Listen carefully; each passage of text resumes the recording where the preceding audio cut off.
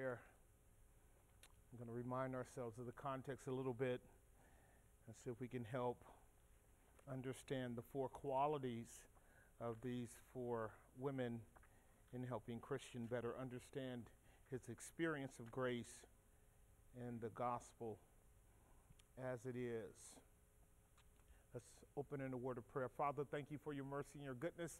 Thank you for the end of a week for most of us, and some of us yet have to work through the weekend, but we're glad to be here and glad to be in your presence, and hoping now that we would derive from your presence light and illumination and clarity and affirmation, and actually all of the things that we are learning is taking place between Christian and discretion and prudence and piety and charity. May those qualities, as we look at them and learn from them, be transferred to ourselves in our own transformation as we seek to better understand your grace in our life, in the life of your people of God, historically, and in the life of your people of God today.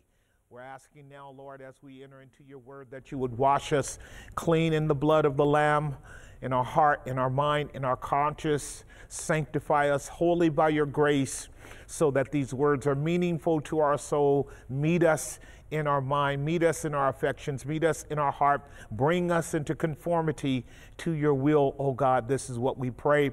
We also pray on the grounds of our Savior's righteousness, which is our standing, immutable, unchangeable, irrevocable, irreversible Christ in us, and we in Christ, Father, and we in you, and you in us by your Holy Spirit. We pray your blessing upon the body of Christ everywhere in the world, they, their families, their children, so forth and so on, world without end. We pray in Jesus' name, amen, amen. You can turn in your Bibles kind of as a primer text for this next application to Romans chapter 9. I made mention of it, but I'm going to read it through because as we are dealing with Charity, the final virgin sister of four who were believers in Christ, obviously gifted by God, operating in their gifts and desiring to be helpful to advance the Christian on his journey, which is something we should covet. We should covet being equipped, being called, and being used to this very end. And so we sit at the feet of Jesus to be discipled along this way. Now, as we talked about discretion, we made some observations about her qualities, and they were fundamentally the ability to be strategic as she would address baby Christians. And I would imagine any believer or any person to that degree, where she has the ability to know how to manage the conversation so that it doesn't go off the rails. She has a plan, and some people are gifted that way. They know how to modify the conversation, hedge it in, constrain it in a way in which the conversation doesn't go left or right too broadly. That is discretion in the Proverbs. It's a beautiful quality and a beautiful gift. It means you have control over your own thought processes. It means you have worked out cogitation to the level of excogitation, which is another quality we want to be able to have. I can imagine that the children of God around the world, a lot of their life exists in their head. A lot of their life exists in their head. I can imagine that. You can cut me down a little bit more too, and maybe you can. A lot of our life exists within our mind. A lot of our life exists within our thought processes. Can you agree with that? Right, and it's a phenomena that I'm just touching on because we are so existential by nature. We're so pragmatic and so practical, and that's often where we do most of our judging, our analysis. We often are compelled to want to measure effectiveness, measure appropriateness, measure outcomes from right outside of us over into relationships and so forth. That's kind of an environmental instinct mentality, not a bad thing, but the vast majority of the work of grace in the life of the child of God, particularly New Testament, which is really where Bunyan is. Bunyan's not He's not per se dragging us back into the old covenant other than to take principles out of it that transcend the old covenant framework and carry into eternal verities. That is to say, truth properly is eternal. That means it has some kind of application across time, whether in the Old Testament or the New, as you would know. So we're not like going back into the old and looking at events in any kind of concrete, specific, detailed fashion. We are really analyzing one person and the way they think through their journey.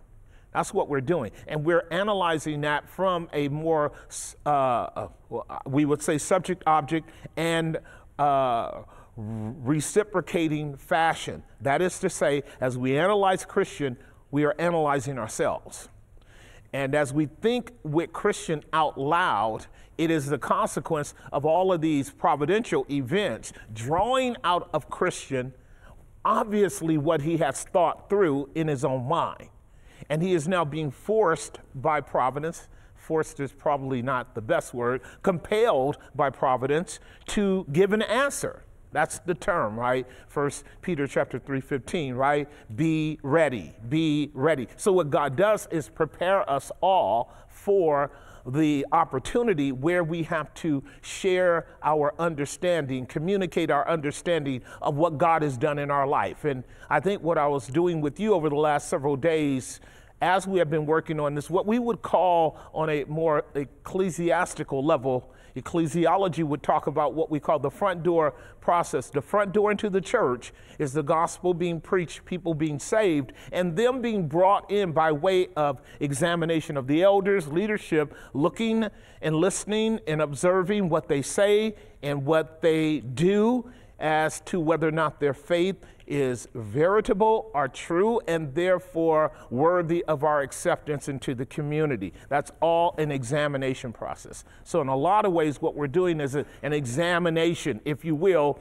of the important but acute, because it's really tight and terse in terms of Christian's journey for us, the important but acute analysis of what constitutes a true believer from the standpoint of mature believers raising questions, engaging, dialoguing, also manifesting qualities and fruits of the Christian walk that will facilitate that new believer and urge him and encourage him and build him up and prepare him for his extended journey. That's what's going on here.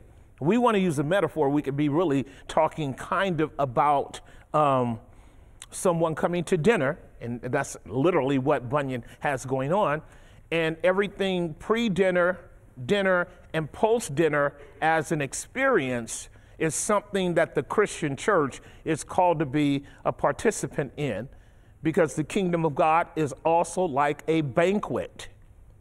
It's like a banquet of whom the owner of the banquet tells his servants to go out and compel men and women and come into the banquet. And that's what the church is about, a kind of banquet. So there is a very strong analogy to feeding and fellowship and feeding and preparation and strengthening and then deployment. That's what we got going on here. All that to say is that the exercise that you and I are dealing with right now, while it is within the framework of four qualities, they're not purely cerebral, they're not purely doctrinal, they are also calling us and compelling us to be practical in our interaction with new believers. Does that make some sense? And what we're asking ourselves is, where are we on the scale and spectrum of these qualities in our own life in relationship to people that God might bring into our community, individually, personally, or collectively? I want you to keep that in mind at all times. There's an aspect of your walk that's personal with God, and therefore your mission in terms of being a believer, talking to other people, believers or not, it might be personal. But it's never private. I've always told you that, and I hope you can hold that intention. You and I don't do anything of ourselves, by ourselves, or for ourselves. In terms of what we do for the kingdom, it's always for the kingdom. And then that being true, it's always really part of a whole kingdom collective process. This is what I like about the four engaging Christian. It's not just discretion. It's not just prudence. It's not just piety. It's not just charity. It's all four of them, but it's even more than them, as you and I know. So I want you to be holding that in your framework of reference, because really what the analogy that Bunyan is teaching is about the nature of the kingdom of God broadly. The kingdom of God broadly. I was talking to somebody just yesterday who has been keeping up with our studies, and they were telling me how actually what's happening now in their own life is that as they go through certain events, the Pilgrim Progress is showing up in their life. And they're seeing certain parts of the Pilgrim Progress manifest in terms of characters and persons. And they were being very, I need you to cut me down a little bit more too, still too high. And they were being very sincere about immediately upon this event happening in their life, it took me back to that part of our journey. And that's what analogies are designed to do. That's what allegories are designed to do. That's why your Bible is filled with stories.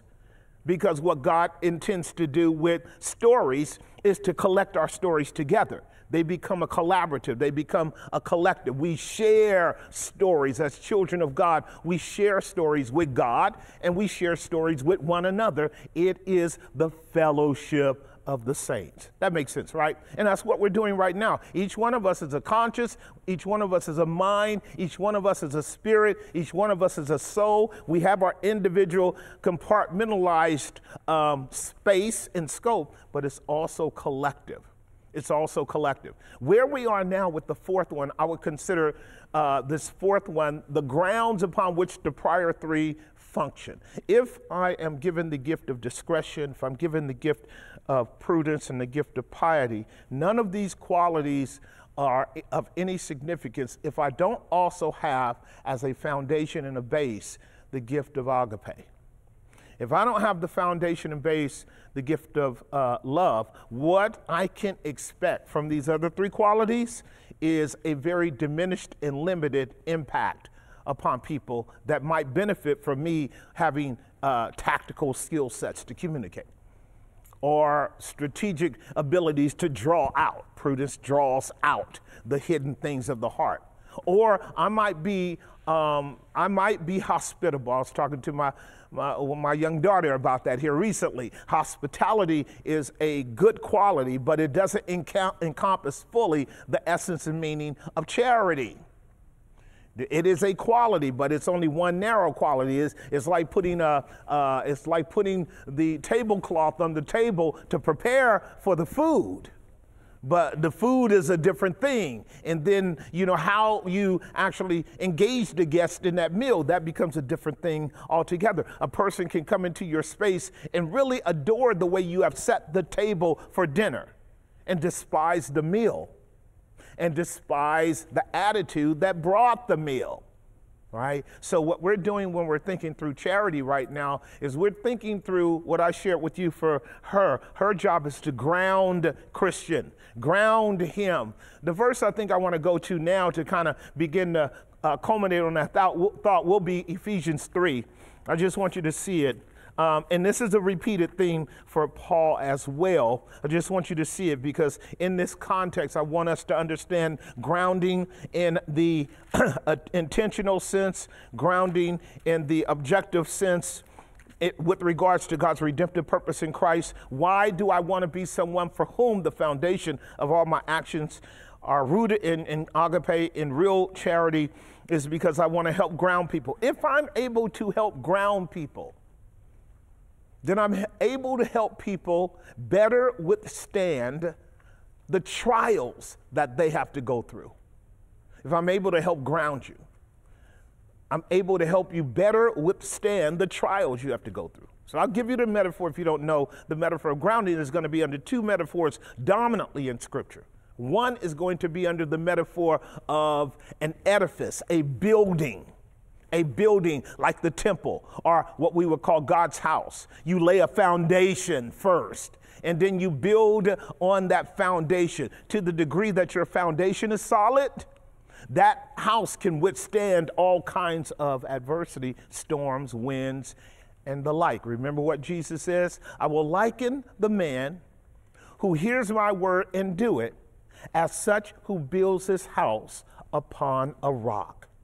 And I will liken the person who only hears my word, but does not endeavor to do it, as one who builds a house upon sand. And the danger of that analogy, which is a necessary danger, is that externally, from a mere externality standpoint, both the houses look exactly the same.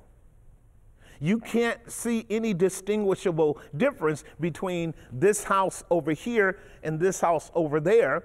And if you and I are merely given to external effects, if you and I are merely given to existential outcomes or pragmatism, we can be deceived.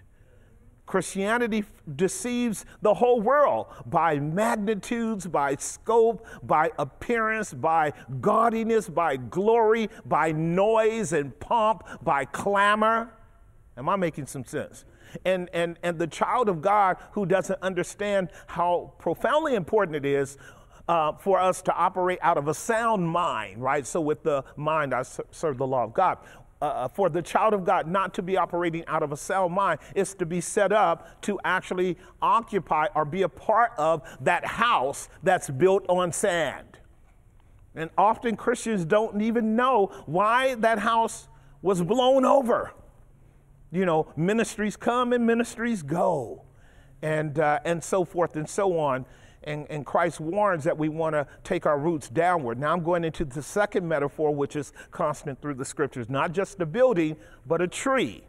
All right? Every believer is as a tree. And so the goal of a tree is to be what? Rooted. Like the most important thing for a tree, whether you know it or not, is that that tree is concerned with its roots going deep enough to find water to consistently nurture that tree. Because what that tree knows anthropomorphically, and I will argue on Sunday a little bit more about how the Bible is very useful in the anthropomorphism of the inanimate creation, how that it personifies them. It gives voices to the rocks and the stones and the mountains and the trees, right? And the seas. It personifies them, which is a fascinating thought, right? Because generally in Western construct, what we do is we are making a clean break between, Louis, do me a favor, cut the AC off, please. Just flip it off. We're pretty good for right now. The temperatures don't work out right, and I can feel some of my sisters getting overheated. Oh, I don't want no EMT coming until 10 o'clock. In any event, we should be okay. In any event, if you listen to the scriptures carefully, because I'm going to be arguing on Sunday, why should I call it arguing? What I'm going to be doing is calling your notice to this, that God has decreed that not only has man fallen into sin and rebellion, for which he needs redemption, and it's largely experienced within social constructs, but the whole creation is groaning and travailing. That is a profound insight into the effect of creation, but also the nature of it. Would you agree? You and I have to think that through heart, because I would know that the Old Testament prophets would be using prophetic, formulaic, metaphorical, analogous language about let the rocks cry out, let the mountains shout for joy, let the trees clap for the presence of the glory of God. I could get all that. But what if they really do? What if God has a way of understanding them and them him, since he is their creator, that they would have a kind of trans language reality that evades you and I, right? Because we're so blinded by sin, which would be the other side of the equation that we have to work through. We are super blind to the reality of God. Does that make sense? Super blind to the pervasive reality of the presence and permeative nature of God's handiwork. That being the case, we see through a glass dimly. If that is true, if it's true that we see through a glass dimly, there's a bunch of stuff we don't know about our own environment. Am I making some sense? Right.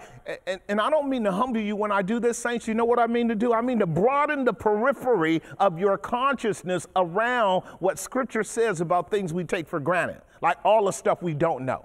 Like what we're going to learn on Sunday, and this is going to get back to love here in a moment, because God is what? God's love.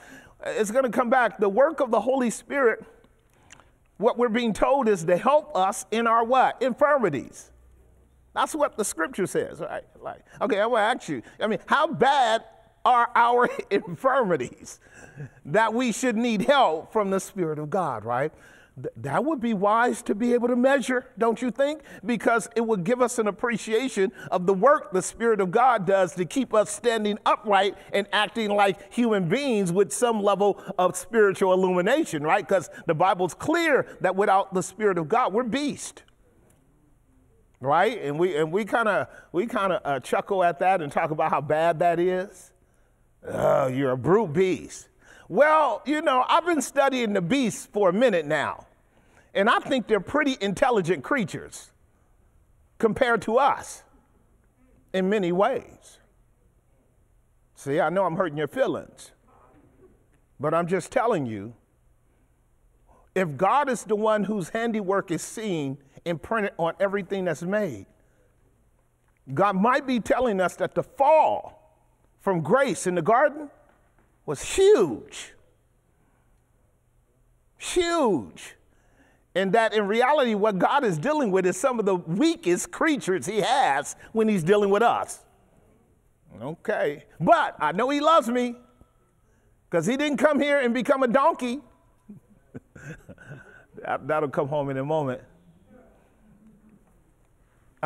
Ephesians tells us this in Ephesians chapter 3, and I want you to listen to the language with me. I'm going to read Paul's words in verse 13 all the way through verse 19, and you'll see our point. You'll see our point in verse 17. And Paul uses these what is called sequential adjectives. They are coordinating adjectives when he's talking about love. He'll talk about love in terms of a number of things. You'll see this in verse 17. Watch this. Verse number 13, he says, verse 14, for this cause I bow my knees unto the Father of our Lord Jesus Christ, of whom the whole family in heaven and earth is named. By the way, I want to mark this out. So what you're looking at is a paradigm that also is being emphasized by charity, is it not? That charity is sensitive to the fact that the people of God are a what? A family.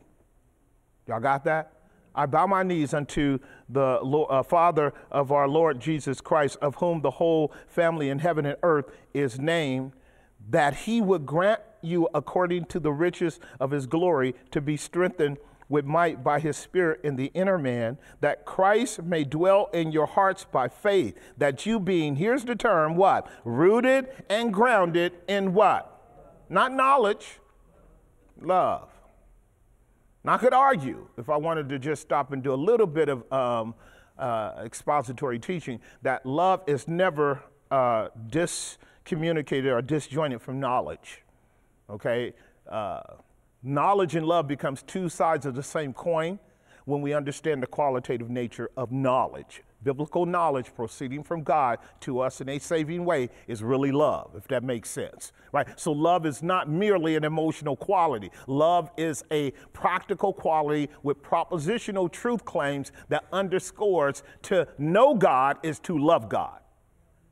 That makes sense. I've taught y'all that before. So when we say, I love God or God loves me, we're not appealing to feelings. We're appealing to knowledge, like we would any kind of relationship, right? So to the degree that there is a foundation of agape that is motive driving God's self-disclosure to us, God is loving me when he reveals himself to me, right? All right, so that's extremely important. And you guys know this is practical because both in the, what we would call the nuptial paradigm, or the relationship between a man and a woman, what constitutes their bonding is knowledge. Knowledge. And that would work also in the familial context. What constitutes the bonding of the children to the parents is knowledge. All right, this is what we're going to be talking about tomorrow.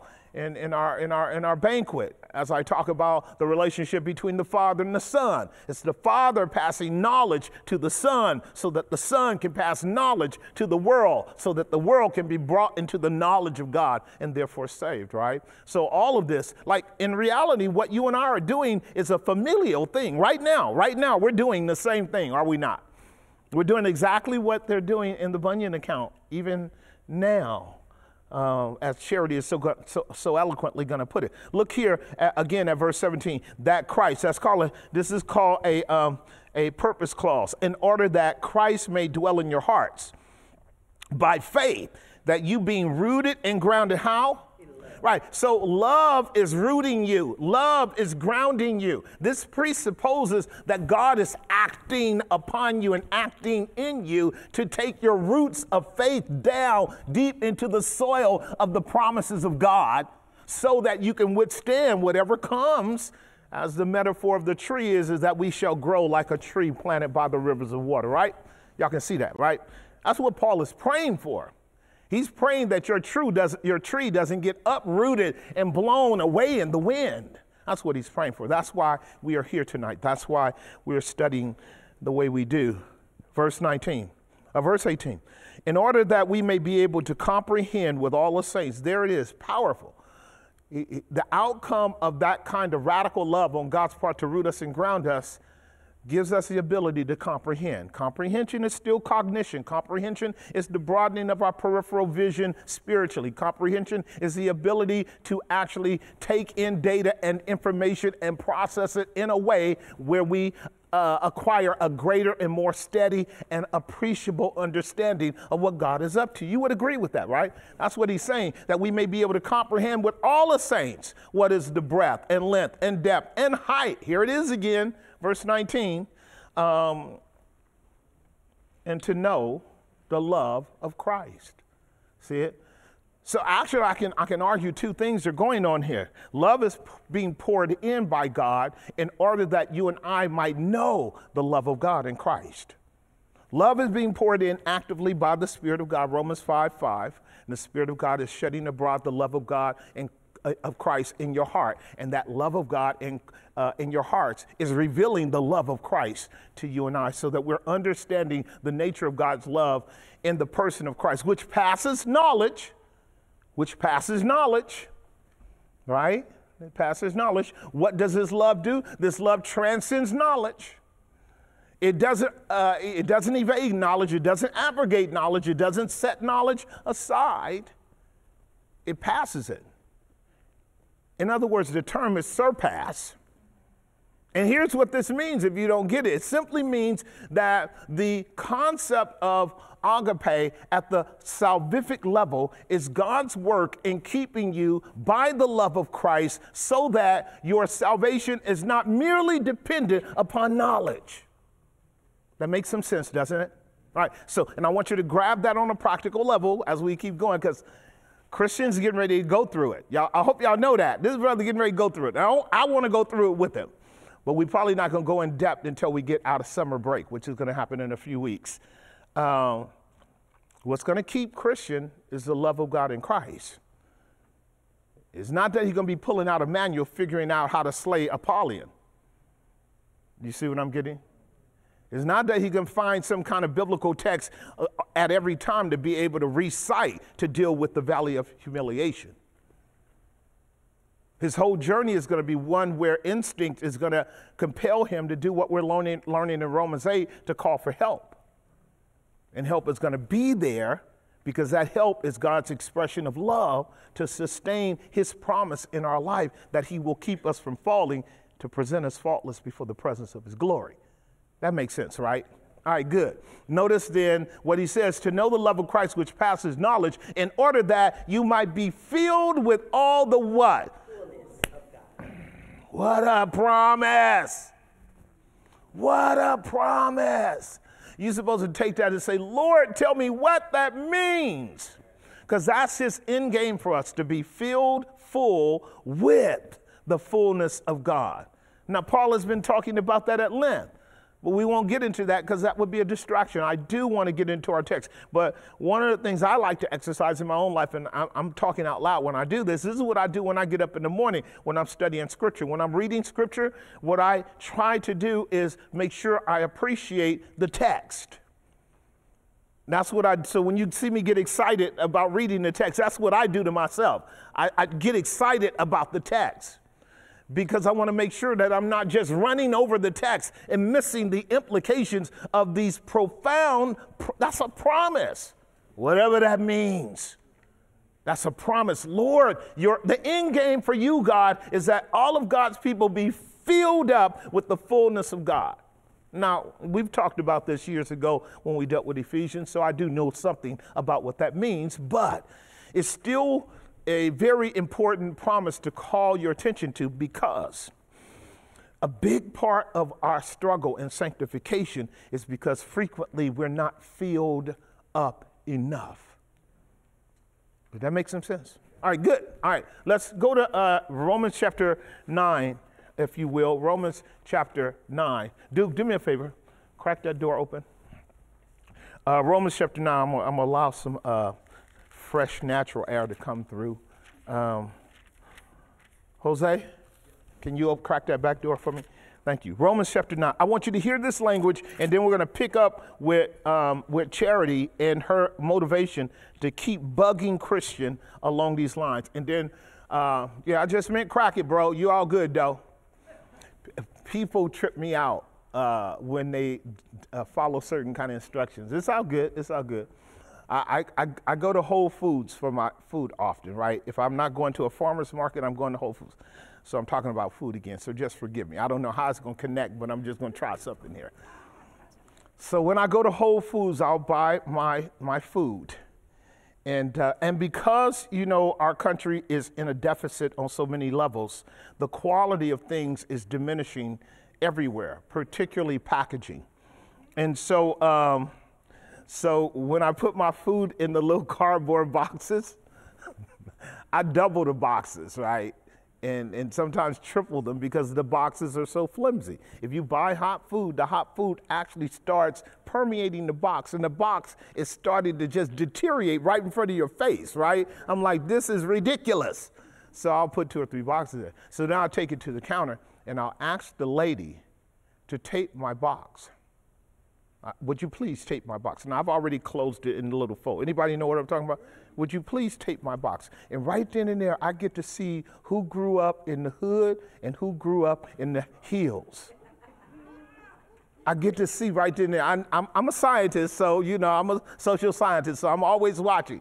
So the lady that takes about 1.5 inch piece of tape and just puts it right on the top of the little lid, she grew up in the hills. The lady that takes like 7 inches and goes across the whole of the box and wraps it under and does both sides, she grew up in the hood. You know it, because in their mind, they're thinking, now, how can I secure this thing, right? In the hood, you got to go through a lot of measures to make sure things are secured. In the hills up there in Berkeley and in Oakland and, Broadway, just a little tape. You just put one lock on the door. We're good, just one lock, right? One lock on the door. I have absolutely no idea what that has to do with what I'm about to talk about right now. Romans chapter 9, verses 1 through 4. And the text that I want us to look at is verse 3. And Paul says in verse 1, I say the truth in Christ, I am not lying. So this is kind of the Old Testament Hebrew expression for swearing or giving oaths, okay? He says, I'm telling you the truth in Christ. I am not lying. My conscience is also bearing witness with me. And of course, we're in chapter 8 in our Sunday classes, so we're going to be here again, and we'll drill down into that like we did years ago. I say the truth in Christ. I am not lying. My conscience also bearing me witness in the Holy Ghost. There you go. One of the mechanisms wherein the Holy Spirit, the sphere of his influence, is in your conscience. But it's not one and the same. Like I shared the other day, your intuition is not the Holy Ghost. The Holy Ghost may work with your intuition, but your intuition is your intuition. Holy Ghost gets it right all the time. Your intuition does not get it right all the time, okay? So let's make sure we don't indict the Holy Ghost as being our intuition. Verse 2, this is what I swear and believe, that I have great heaviness and continual sorrow in my heart. So if you take that as a snapshot and understand that the Apostle Paul lived consistently with a level of burden that we would call theologically the integrity of failure. The integrity of failure. And why I say that theologically is because theologically, you and I, based upon the motive of love, we would want everyone to whom we share the gospel to be saved, and particularly our family. And where that doesn't happen, we feel a profound sense of failure, not a failure that God doesn't have power to do it, but a failure of the promise of salvation being realized in that moment. Did that make some sense? That the promise of salvation is not realized in that moment. It doesn't mean it won't happen. It just means in that moment where we have engaged him, it didn't happen. And Paul is talking now as he wrote the book of Romans, he's now 10 years in, if not 15 years into his walk, and he's headed towards being beheaded. So he's done a lot of work. And he's still not seeing the Jewish people come to Christ with any significance. In fact, they are becoming even more antipathetic, even more hostile, even more virulent against the gospel, if you will, and he's burdened with that. So I might ask the question here as we get ready to go back to Charity and her really pegging Christian for our good. Is this a spirit-induced work of humility compelling Paul to have an emotional disposition of sorrow and grief when he thinks about his kinsman after the flesh being lost? Is this a work of the Spirit of God? See what I'm getting at? Is this a work of the Spirit of God? You can think about it. We might talk about it in the Q&A, but the reason why I put that there is because you will hear so frequently about the work of the Spirit of God in people's lives as generally having to do with jubilation and happiness and joy and success and illumination and victory and triumph. But maybe the Spirit of God works in other ways as well to shape us in qualities of humility that would correspond with attributes of Christ in relationship to targeted groups that don't actually respond to the gospel in ways in which God would have them to respond to. Is that possible? Yeah. Of course. All right. So this is the text that reminds me of what Charity is doing with Christian, and we're getting ready to get into 2 or 3 larger meta narratives as we work it through. Go with me over to point number 4 go to point number 3 in our outline, because this is where we left off last night, and we'll make our way through the rest tonight, Lord willing. Look at point number 3, our Charity's question on number 3. And why did you not bring them along with you? As she had asked him, you're married, you got children, why didn't you bring them along? We drilled down into that on Wednesday night, and I said, the question infers family as a major objective of God in the salvation of sinners. Remember that? I'm going to say it again. The question infers that when you understand God's plan of redemption, that God is dealing with families. He's not just dealing with individuals. The inference of expectation on the part of who? Charity. Charity is that families are coming into the kingdom. That's her expectation, because Charity is rooted in a familial paradigm, a family paradigm. Makes all the sense in the world to me. I told you the triune God is revealed in the scriptures at the beginning of the book as a family, Father, Son, and Holy Spirit. And their conversation about the creation of the Imago Dei, man created in his image. God didn't just say, let us create a man and we're cool.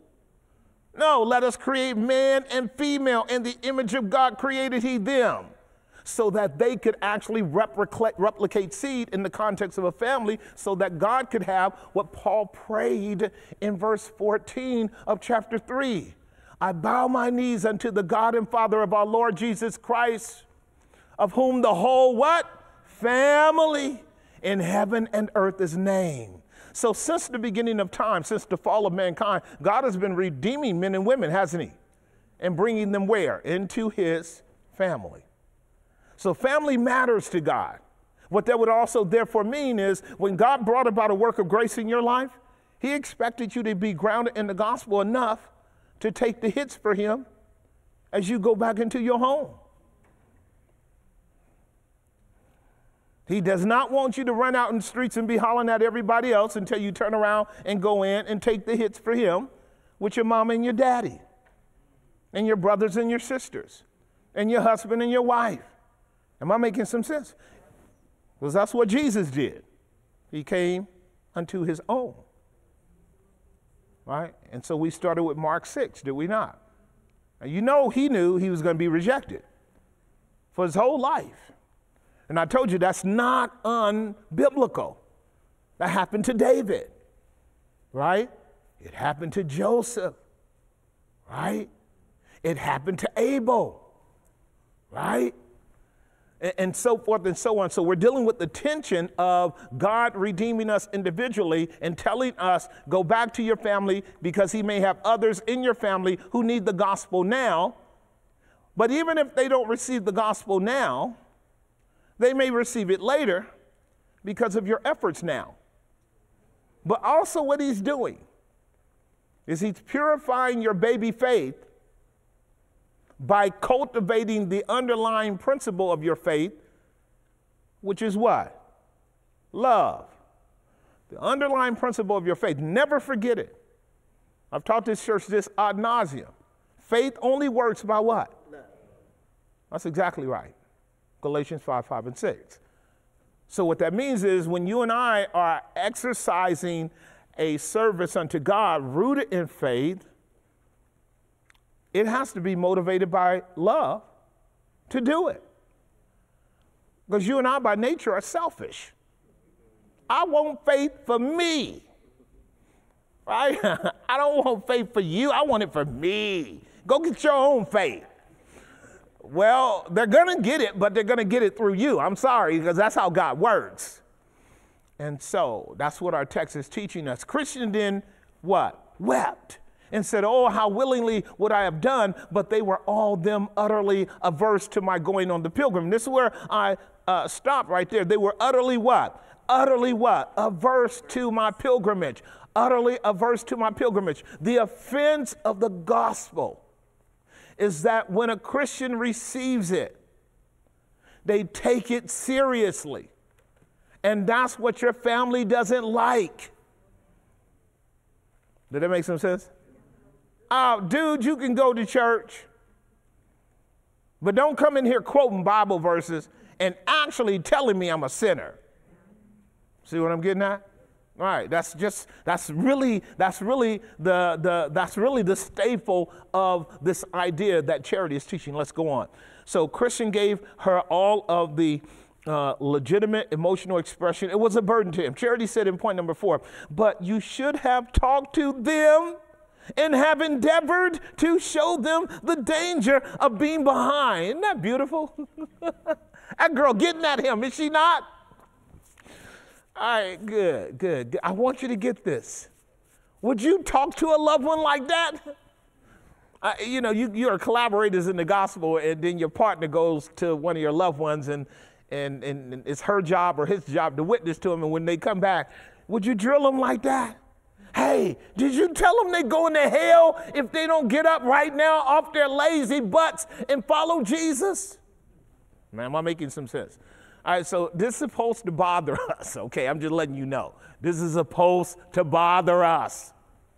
This is supposed to bother us because the kingdom of God is not just kind of walking up out of an open door and casually making your way to glory. The kingdom of God is a running from a burning house.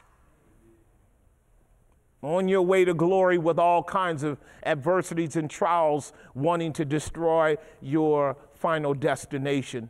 And everybody else in the burning house is to be told you better get out before the house burns down. Now we have the optic. I know exactly what Bunyan is doing. I'm getting ready to take you there. We are in the Genesis 19 narrative. Do y'all know that? We are in the Genesis 19 narrative. This is about Lot and Sodom and Gomorrah and Lot's wife and Lot's kids who are in the exact same psychological backwards thinking mentality, are they not? That's where Bunyan wants us to go. So notice what Christian says. So I did, and I told them also of what God had shown me of the destruction of our city. But I seemed to them as one that what? And they did not believe me. So what is Bunyan doing? He's lifting up the text in Genesis 19, an explicit proposition where Lot goes to his sons-in-laws and daughters and says, hey, let's escape from this place. Tomorrow it's going to be burned up. But he seemed as one that what? And that's in your outline, isn't it? The scriptural text is there. For time's sake, I'm not going to deal with this, verse 12. That's so clear to me. Christian said, I did. I told them also of what God has shown them of the destruction of our city, but it seemed to them as if I had mocked, and they did not believe me. All right, before we go on, notice what the subject is they're talking about. The subject they're talking about is eternal judgment. That's a doctrine, eternal judgment, which you almost never hear preached today. No, first of all, you don't hear it mentioned hardly, if at all. Secondly, it's mentioned in euphemisms. Like when we go, she passed away. That's a euphemism. She died. Okay? I love the way the Old Testament said he was stricken with death. Just straight up, life slew him. Now, that kind of language glorifies God. It glorifies God. 2 points.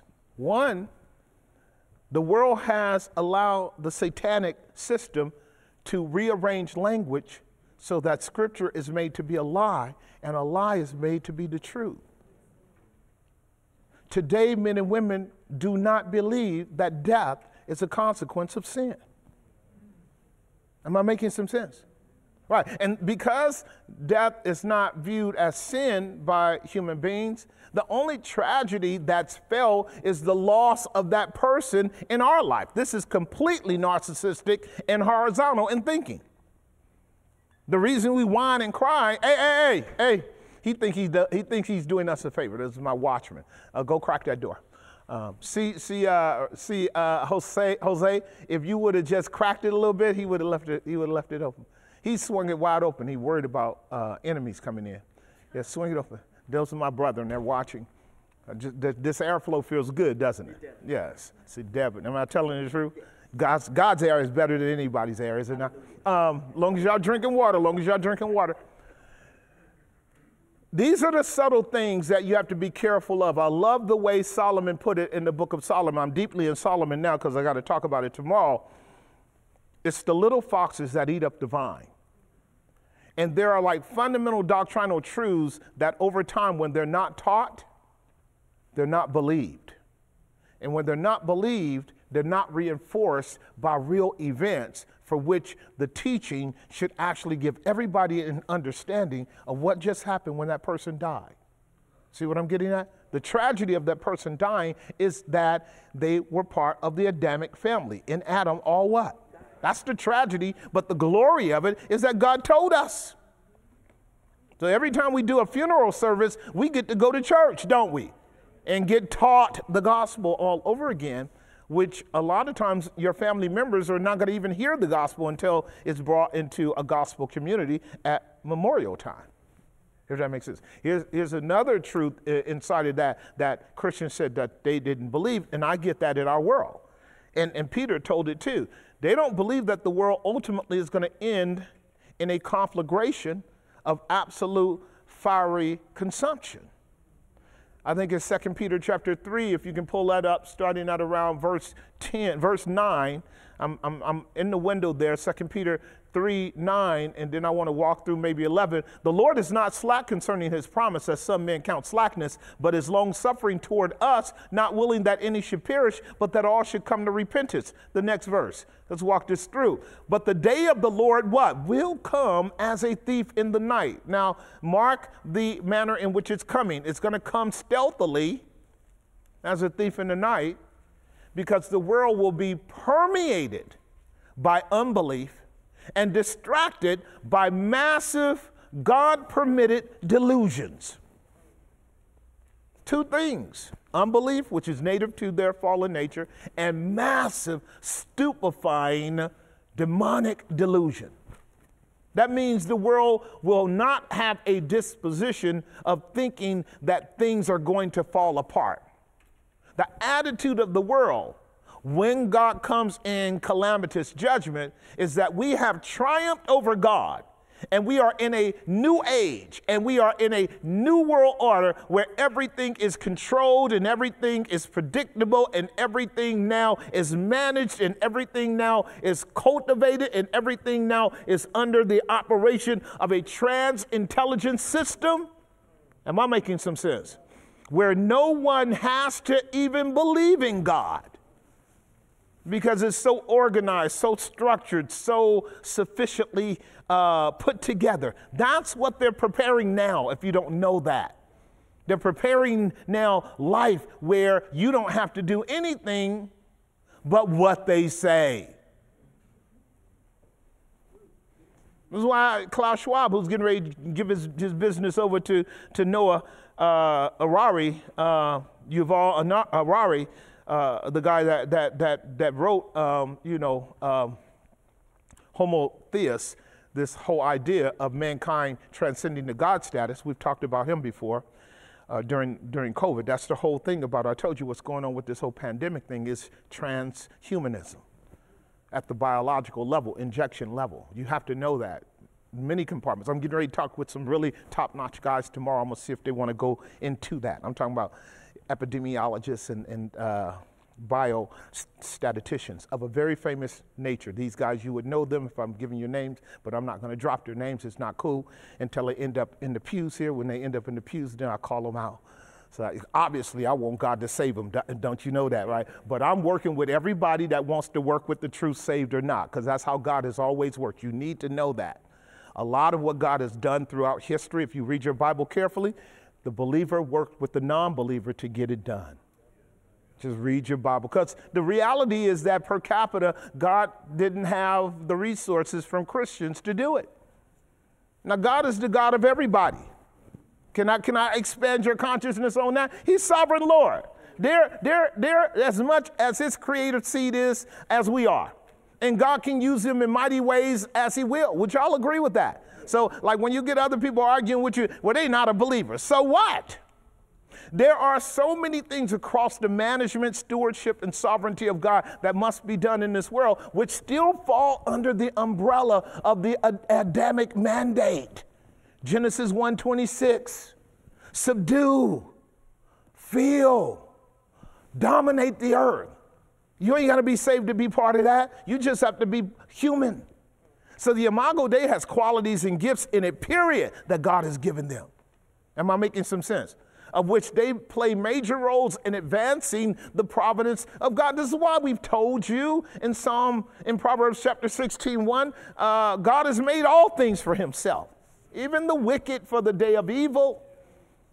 Right? And we get to work together with them. If we're talking about the kingdom of God being a metaphor of the world, you let the wheat and the tare grow together. You just don't marry them. That'll come home in a minute. And some of us do. And then God saves them afterwards. That's because God is gracious and merciful, is he not? The one that married them thought that they was a wheat. They got married and then started acting a fool, found out they weren't saved. And then the one that they thought was a tare was more closer to the kingdom of God than them. And the fact that the one that thought they were a wheat was not, the one that was a tare got scared to death and said, Jesus, save me. Now we got the whole role reversed. Now I'm making some sense. God is sovereign. And we got to be very careful not to be presuming upon our own strict systems as to how God must act. I just want to be available to be a part of it any kind of way God wants me to. I mean, you would have beat King Solomon up for building the temple using 80% of the heathen as part of the process. But the Jews didn't work in rock quarries. The Hebrews didn't work in, mining gold and silver and precious stones. That was those Gentiles. And the temple of the living God was going to be a gorgeous edifice that was the consequence of the labors of Gentiles, which would give them every impulse to want to come and see the temple when it's done, since they put their hands to the labor. You see how God will bring Gentiles close and then save them because of their gifts. Right. Am I helping you? It's important to keep those categories right. And so going back to our text, notice what it says under point number 5. We're going to move on to point number 5. Charity said, and did you pray to God that he would bless your counsel to them? That girl's drilling down. Tie that boy down. Don't let him get away. Christian, when God saved you, did you go to share the gospel with your mama? Yeah. When? I think I did it one time in passing. No. Did you share the gospel with her? Yeah, I think I might have got her to come to church once. No. Did you let her know, as often as Providence allowed you to be in her presence, that your heart is heavy while she doesn't know the Lord? Did you let her know that you're praying for her because you do recognize that she doesn't even understand she's a sinner? Am I making some sense? Right. I'm so glad I did all of that when I was a 17-year-old. You know why? Because I was too ignorant to do anything else. I wasn't smart enough in the Bible to feel all conflicted about offending people. I'm reading the scripture, and the scripture says God is angry with the wicked every day. Guess what I do? I go, Mama, God is wicked with you God is angry with you every day. Hey, bro, the Bible is clear. God hates all workers of iniquity. Am I making some sense?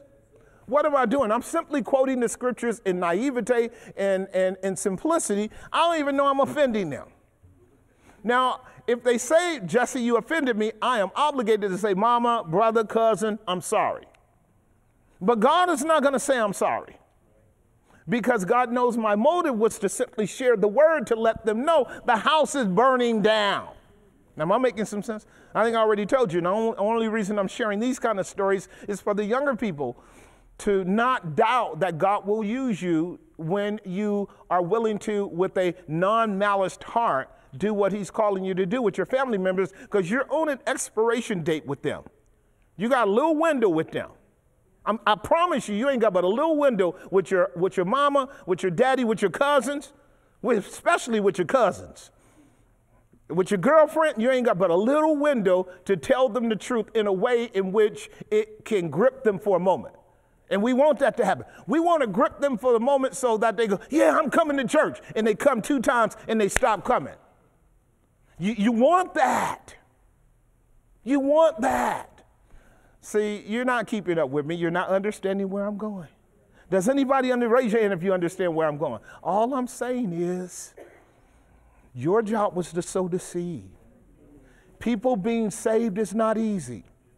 I was preaching at a church the other day, and it's a Pentecostal church, Conjugate Church. They got a really bad system, in my opinion, of thinking that you can get people saved by simply telling them to repeat after you. That's not the gospel. Nothing could be further from the truth. But they'll hoodwink people into thinking, now since you've prayed the sinner prayer, you're a child of God.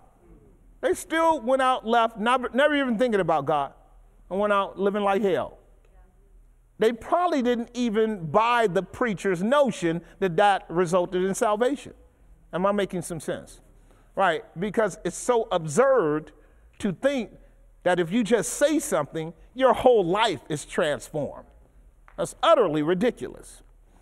The scriptures are not carefully examined along the lines if you confess with your mouth and believe in your heart. That is a profoundly invasive text. And of course, we're going there, are we not? We're headed to Romans 9 and Romans 10, right? Something has to happen in your mouth, in your heart, to make what you say with your mouth credible. And that doesn't happen in 2 seconds, somebody saying, repeat after me.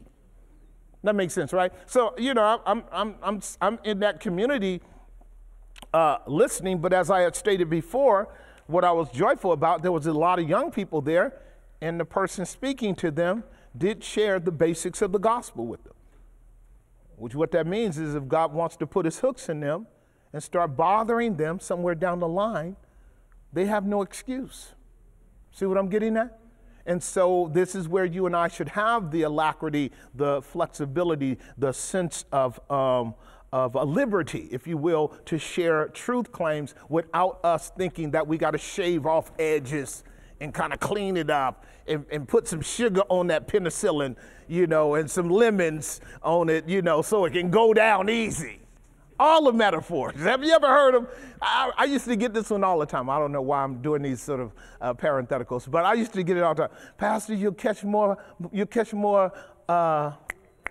bees with honey. I ain't trying to catch no bees at all. I'm trying to get sinners to escape the wrath of God. Does that make some sense? I mean, I understand your idea. I ain't trying to catch bees. Me and bees are cool, by the way, and bees aren't going to hell, so I don't have to use honey. Charity said, did you pray to God that he would bless your counsel? That is great advice, isn't it? Now, just as a principle there, what Charity is saying is you and I should not expect anything good to happen with anything that we do if we're merely doing it out of flesh in a mechanistic way. That's why I brought this up. That's why I brought up the point. Because churches will teach a mechanism that fails to acknowledge that God is sovereign. See what I'm saying? And so I did it, Lord. I told them. They repeated after me. Aren't they saved? Did you pray that God would bless your counsel? See what I'm getting at? All right. And I could go deep into the Soul Winner's Manual by Charles Haddon Spurgeon, something I taught us years ago in our And One class. Just read it. You can read it online, The Soul Winner's Manual by Charles Haddon Spurgeon. He will humble you in teaching you how your own heart has to be prepared properly to be the kind of witness that God would use to bring men and women to a conversion. It's a major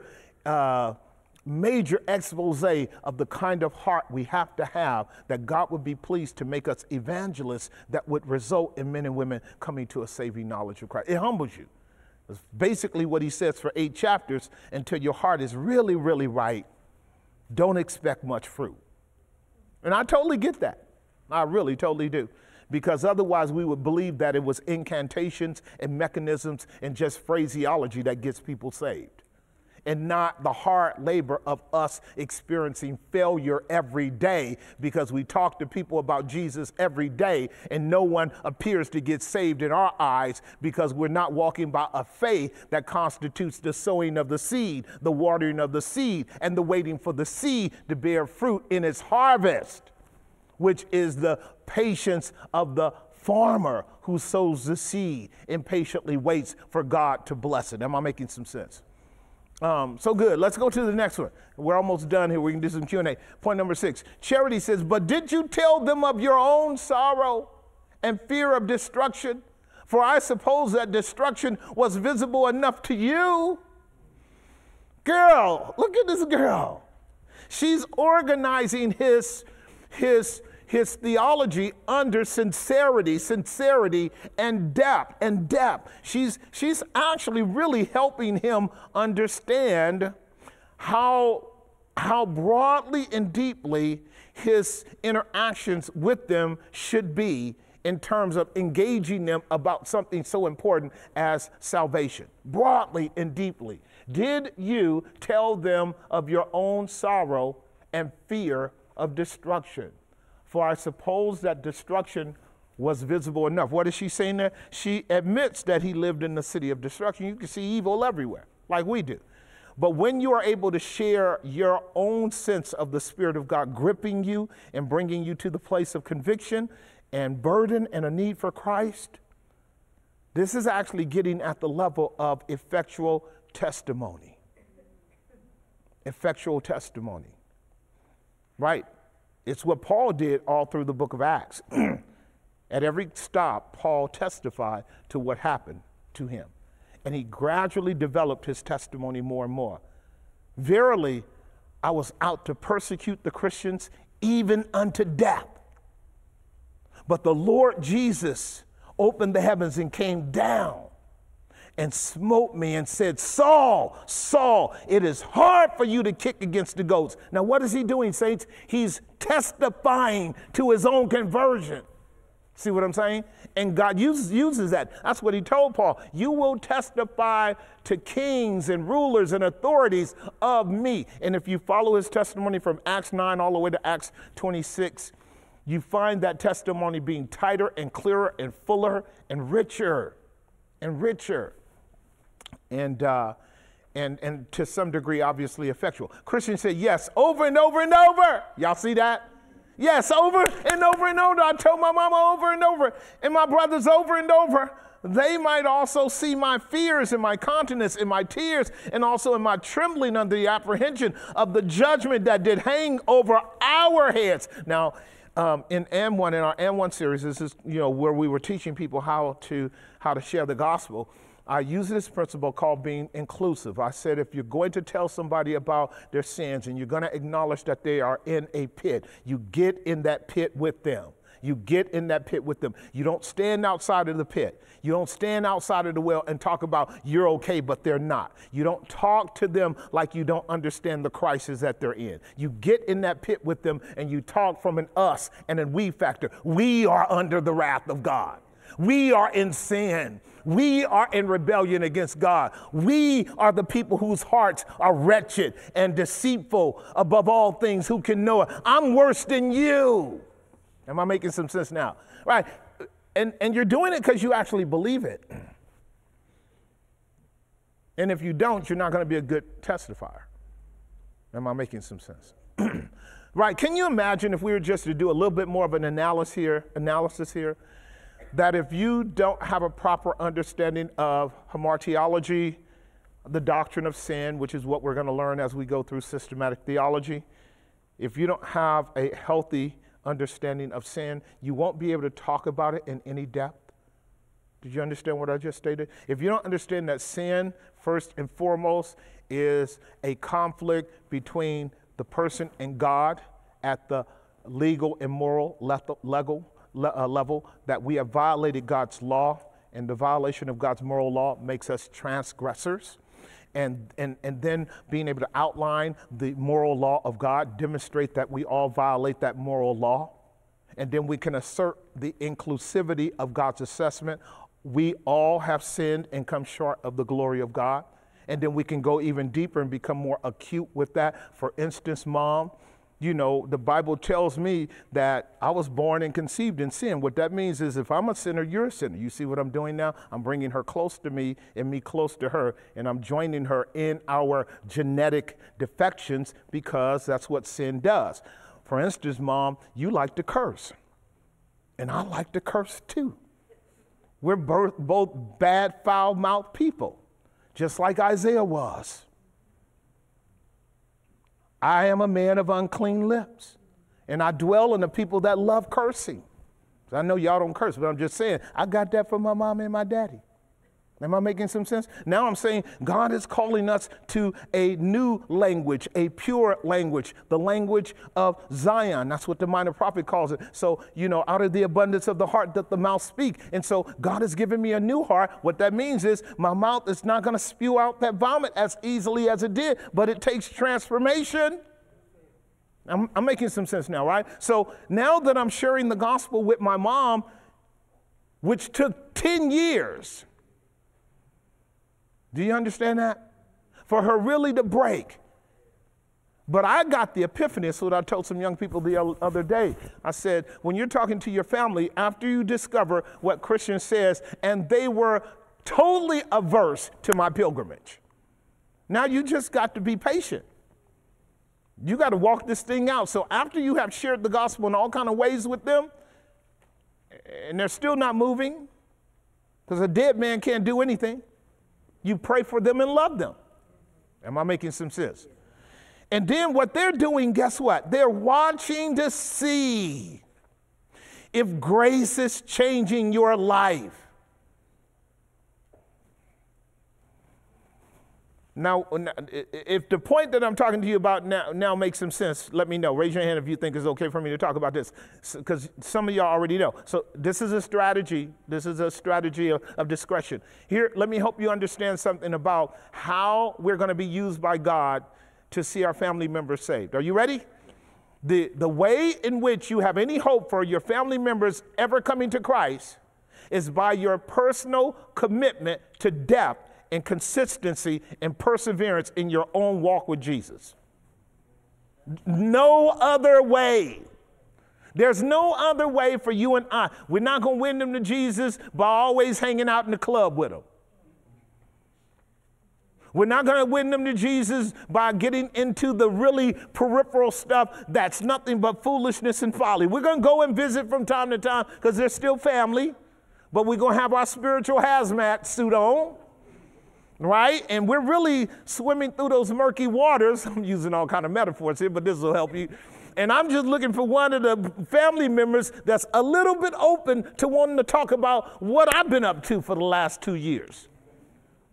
See, so if you don't create space between you and them, they ain't got nothing to ask you if they see you every week. Did that make some sense? This is all part of the And One series. You know, and this is where separation is essential to the witness, because God has to separate you to make you solid and then send you back. Send you back. That makes sense, right? And they're going to see some measurable differences in you, even if you don't see them in yourself. They're going to see them in you, because that's just kind of like the nature of the way God works with you. You are being transformed. The incrementalism is micro in many cases, but it's there. Like your tone will come down. You'll become a little bit more reasonable. You know, you'll have some discretion. You'll have some strategies.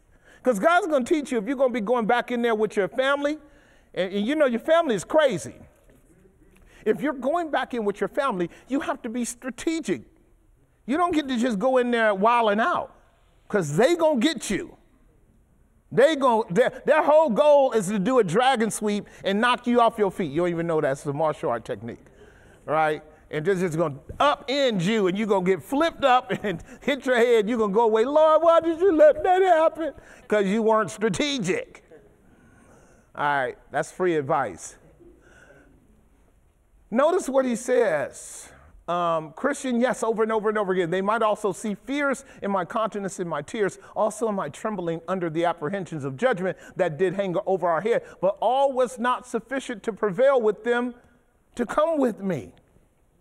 To come with me. I love this. To come with me.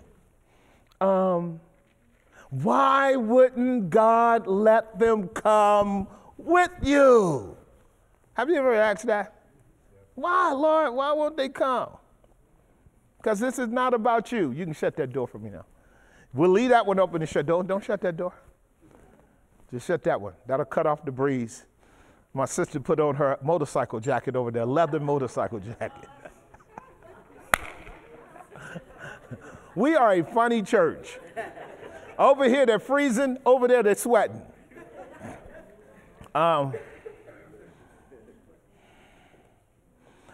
So at all times, in the priority of God's work, he's working on you. At all times, the priority of God's work is on you. Now, we might think that we're good to go, so now all you got to do is use me, Lord, give me my weapons, I'm good to go because I'm saved. Mostly, he's working on you. Mostly, he's working on you. And the areas in which God is working on us as a fundamental is in the area of patience. Because patience is where God exposes us for being shallow in our understanding and in our submission to his providence. I know I'm telling the truth. It makes sense, right? And so if God stretches out your sentence, you know, because you're under a sentence when he tells you to wait on the Lord. You're under a sentence. You got to stay put psychologically. You got to stay put mentally. You got to stay put theologically. You got to stay put, right? Stand still and behold the salvation of the Lord. What he's doing is whittling away at your impurities. That's what he's doing. So when you and I are sitting in the context of patiently waiting on the Lord, particularly early on in our walk, we are getting used to our weakness. We're getting used to our impotency. We're getting used to our incapacity to move and make anything happen. Did that make some sense to you? We're getting used to it. Now, if you don't have good teaching to ground you in love, that waiting is God's mercy to you, because if he lets you go, you're going to just absolutely mess it up. You're going to really mess it up. And you'll only know that later on, that the reason he didn't let me go, because I would have messed it up. My pride would have rose up. My arrogance would have emerged. I would have been saying things that I didn't know. Because, you know, that's what happens when you're a young believer. You go out and you start talking like you know the Bible. You don't know the Bible from the man on the moon. You're quoting things and you can't even find the Bible verse. And you hope they don't ask you. Please don't ask me where that is in the Bible. Because you're running off at the mouth, rather than being patiently rooted and grounded in the truth, so that you can do what Peter says in 1 Peter chapter 4, if any man speak, let it be as of the oracles of God. So what you and I want to be able to speak from is a very thoughtful and meditative grounding in God's word. So we're speaking from a grounding in God's word. Does that make some sense? If that's true, if what I'm saying is true, how important is meditating on God's precept and memorizing scripture, particularly early in your walk? Early in your walk in Jesus, meditating on scripture, memorizing scripture, that's your job. And this is why you do it with your kids. This is what we're going to learn on tomorrow on Saturday. The goal of a father is to get the word into his kids. The goal of the mother is to draw near to make sure that word stays down in the kids. Because hers is relationship. His is propositional. It's a relationship too, but they're a tag team. And the goal is to get it in. Once you get it in, you good. Did y'all get that? Once you get that word in, you good. Now you got to go back to walking by faith, because your kid's still looking as crazy as you did in your Adamic state. Now you got to wait for the fruit to be born. See what I'm saying? You done forgot that God waited until you were like 150 years old to save you. This is all about patience, isn't it? So what I love about what Charity is doing, I think I told you guys this before. We'll be able to get through this tonight. I think I told you this before. When you're dealing with the Pilgrim's Progress on the linear progressive level, you don't put a time equation on this. I know we've been dealing with this for like 3 or 4 months now, right? And so mentally you can think that where we are from the beginning of the Pilgrim's Progress, we're in the 3rd stages of it now, to where we are now, you can think that this is a very short period of time or a very long period of time. That's not the way Christian wants you to think. Christian does not want you to lock in some kind of chronological expectation or set of measures. And the reason why he doesn't is because God works with everybody differently. Am I making some sense? He works with everybody differently. All we want to do is identify the stages of development. And by the way, just again, another caveat as we go a little further, in some people, God is going to work quicker than others. Did that make some sense? Right. And we got to be cool with that. You know, if he worked with you slowly over decades, so what? If he took some of you and excelled you, you know, and you matriculated up to levels of understanding and usefulness in a couple years, fine. You don't get to boast. The race is not to the swift, nor to the strong, but to him that endureth to the end. Until you finish, no boasting. There are a lot of people go way up real quick and go way down real quick, and their latter end is horrible. We're seeing people falling all over the place right now. We're seeing people falling all over the place who jettison up to the top of the ranks of platforms. I've already told you guys, be careful about praying for people to be platformed. I told you platforming is the way the devil works. And I just tag that and then keep going, because we're gonna have to call some names out in a little while, because the church needs to know what time it is. Those secular prophets, God used them. They told you exposure was coming. The way the devil works is he gives you a platform if you bow down to him. That was the temptation that Jesus went through. At the beginning of the ministry, before he even let Jesus start even doing any work, he called him in the wilderness and said, if you do this, this, and this, it's all yours. And every one of them would have been a compromise, an idolatrous compromise of the gospel. Am I making sense? He would have loved his flesh, the lust of the flesh. He would have loved his identity, the pride of life. And he would have loved this world, the lust of the eye. Did that make some sense? If Jesus would have bowed down to what the devil said, Jesus could have been a great preacher and everybody would have come to him, tons and scores, because of his powers and abilities, but nobody would have been saved. No one would have been saved. And it wouldn't have been a healthy pattern for a 2,000-year journey, because what he left for us in his life was a paradigm. He told us, the servant is not going to be greater than the master. If they did it to me, they're going to do it to you. The church has experienced 2,000 years of persecution. See what I'm getting at? And it builds character. Because the world is changed by character, not by force. I'm making sense, right?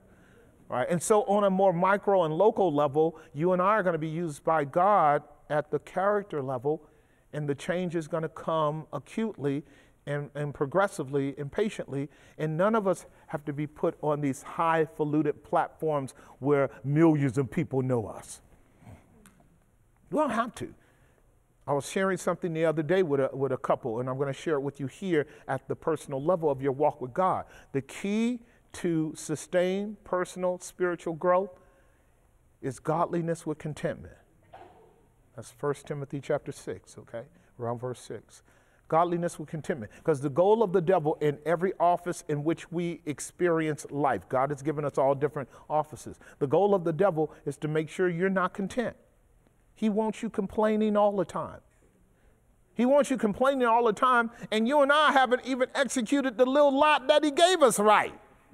Why would I want more of a platform than, and it shouldn't stay on myself long at all. I didn't even ask for the platform that I have. It came to me. I didn't ask for it, and I quickly learned not to really care about it, other than to do my diligence with it, if that makes any sense. I do not care about what people think about me. This is why way back when we started our radio ministry, we were choosing songs. I remember when my brother Joe Holden was saying, well, Pastor, what kind of music are we going to use? Let's just go through it. And we've got all these dorky songs going on. And then El Salvador. Salvador was a cool Christian music group. You can go look them up. They're old school now. They kind of fell off the map. But they had some spanking songs. And the one that just really got me, it's called Ain't It Good? That's the song. Ain't it good to worship and adore a risen Lord? We don't care what people say. We love Jesus anyway, right? Ain't it good, right, to love and adore a risen Lord? The lyrics in the song are powerful, and the music is our, powerful Latin, strong, energetic, celebratory music. But it was the lyrics that got me, and they still ring true today. You have to be free of man's opinion about you. We don't care what people say. We love Jesus anyway. And we love him biblically. And we love him in a gospel way. We love him in a scriptural way. We don't love him in a way in which we are asking people to tell us how to do things, if that makes any sense. Anyhow, all right, there you go, 1 Timothy 6:6. Let's go on so we can finish this up. We are at number 6. But did you tell them, okay, we're at number 7, charity. But what could they say for themselves? What could they say for themselves why they did not come? Isn't that persistent? So now, what charity wants from Christian is, what did they say? You prayed, you cried, you whined, you wept, you told them the judgment is on. What did they say? That's what I want to know. What did they say? Now, what he's doing here is he's actually demanding that Christian verify his testimony. You're not going to have this kind of in-depth involvement and conversation with family members of something so crucial and don't have the testimony of their side of the story. Don't think you're going to persuade me if you're going to come to me, man, I'll talk to them for 5 hours. And then I go, okay, so what did they say? I don't remember. Don't tell me. See what I'm getting at? She's right. She's right. So in our appealing to men and women about Christ, we are not only careful about what we say, we are careful about how they respond. How they respond. Christian said, why my wife was afraid of losing this world. See it? Charity is drawing out of Christian a radical Christocentric love, an agape that shows up in the sorrow that comes with the people that you love rejecting what you love. That's the sorrow that comes with people rejecting what you love. You have to share in that with Jesus. He came unto his own, and his own received him not. The world was made by him, and the world refused to know him. He had to bear that. A man of sorrows, acquainted with griefs. We all, as it were, hid our faces from him, right? We esteemed him cursed, smitten of God, right? And rejected. That's Jesus. But it's almost every Christian that God will give an assignment to go to the family member. You see what I'm getting at? And these are things we have to learn how to bear. Now, what we're talking about now that charity is calling us to, a lot of Christians don't want to go through this. So they won't talk to their family members because they don't want to go through this rejection, this humility, this frustration, this antipathy, this conflict, this enmity. They don't want to go through it. But what we're learning here is this is part of the love expressed in faith. Faith will not endure this unless it's underbedded by the love of God. Because when it's underbedded by the love of God, follow this now, here is what God will remind you of. He will remind you that this is not about you. Did that make sense? Can I drill down in that just a little bit before we go on? Whenever I'm inclined to fail my assignments, any assignment that God gives me, it's almost always because I don't detect that the center of that purpose is not about me. When I lose awareness that he's calling me to do what he wants me to do and he don't care nothing about how I feel about it, because it's not about me. While I am imperceptibly whining and opining about the difficulty of an assignment, and I told you that one of the ways you can know God is giving you that assignment is because you ain't going to like it. Almost every assignment that God gives you has a level of inconvenience that just is designed to disturb you. Am I helping you? This is very important. Get this, because I know what's going on with us. I know what's going on with all of us, particularly in the West. In the West, we do not see ourselves as slaves of righteousness. That's the problem. Right? I share with you, doulos Christou. Sir, what is that Greek language on your chest? I'm a slave of Christ. Doulos Christou. It's in the genitive form, a slave of Christ. He owns me. And so I'm obligated to, whenever he says, go get me some milk, I got to go get him some milk. I can't say, Lord, it's 3 o'clock in the morning. Am I making some sense? So a servant just does what his master tells him. A servant doesn't get to sit up and argue with his master. Lord, you know, I was hollering at those dudes. Why I got to go? I mean, I don't like them. They don't like me. You don't get to talk like that. Now see what I'm getting at here. So I love what charity is doing, because if the servant understands that his love must first be directed at the will of his master, then he's going to bear up under that. Romans 8:13, if you by the Spirit do mortify the deeds of the flesh, you will live. You will live. And living is being in union with Jesus, right? Because I live, you shall live also. Galatians 2:20, right? I have been crucified with Christ, nevertheless I what? I live. Yet not I, but Christ lives in me. In the life that I live now, I live by the faithfulness of the Son of God who loved me and gave himself for me. I mean, he could have easily said to the Father in eternity, Lord, why do you want me to go die for Jesse?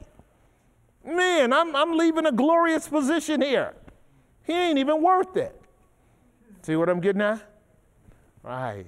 That's why Paul says, I could wish myself accursed for my kinsmen after the flesh, if they would just but be converted.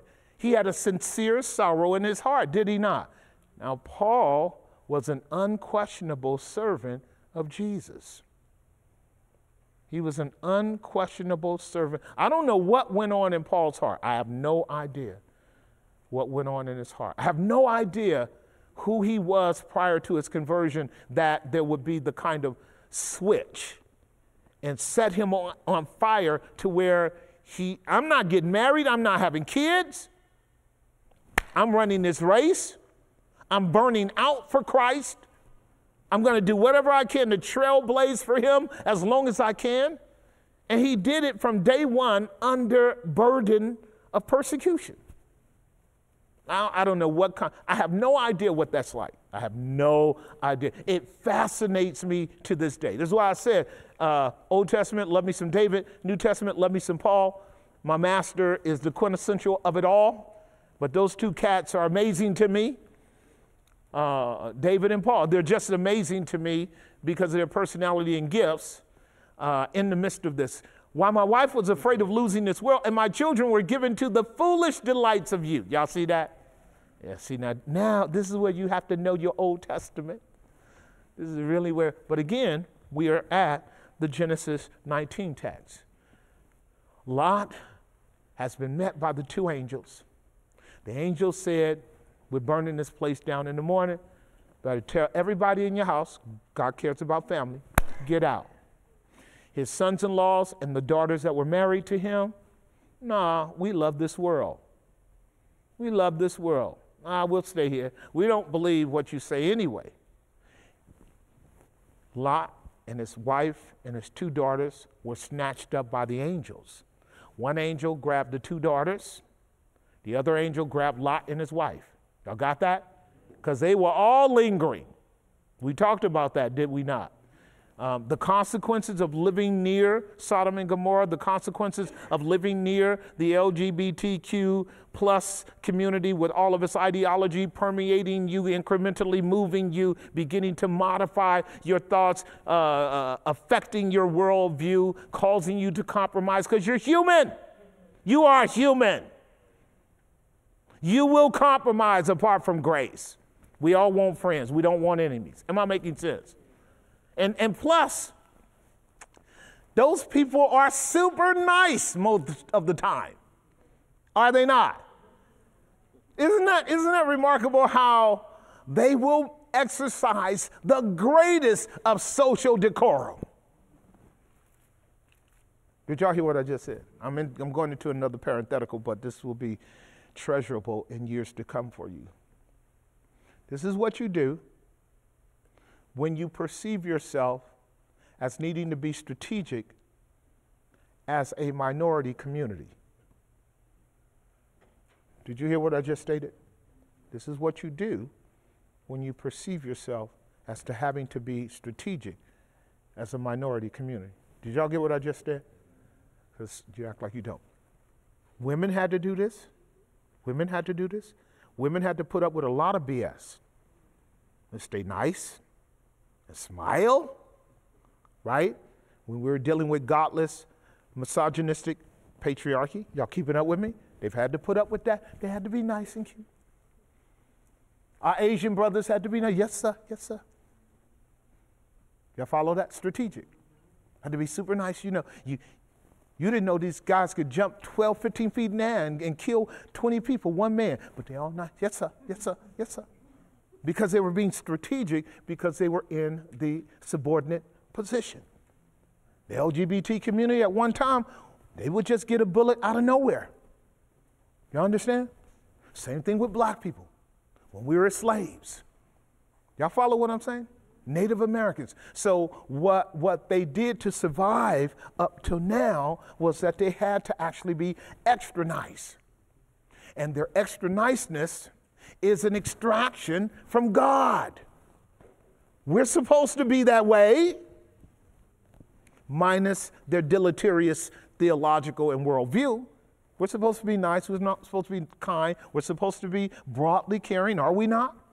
Right. And so we will be in the near future when they raise the level of persecutions against Christians again, like they do in third world countries all around the world. I'll let our sister Candace holler at y'all about that here recently, because she's standing up for Christians when everybody else want to just stand up for the neo-Zionists over there, right?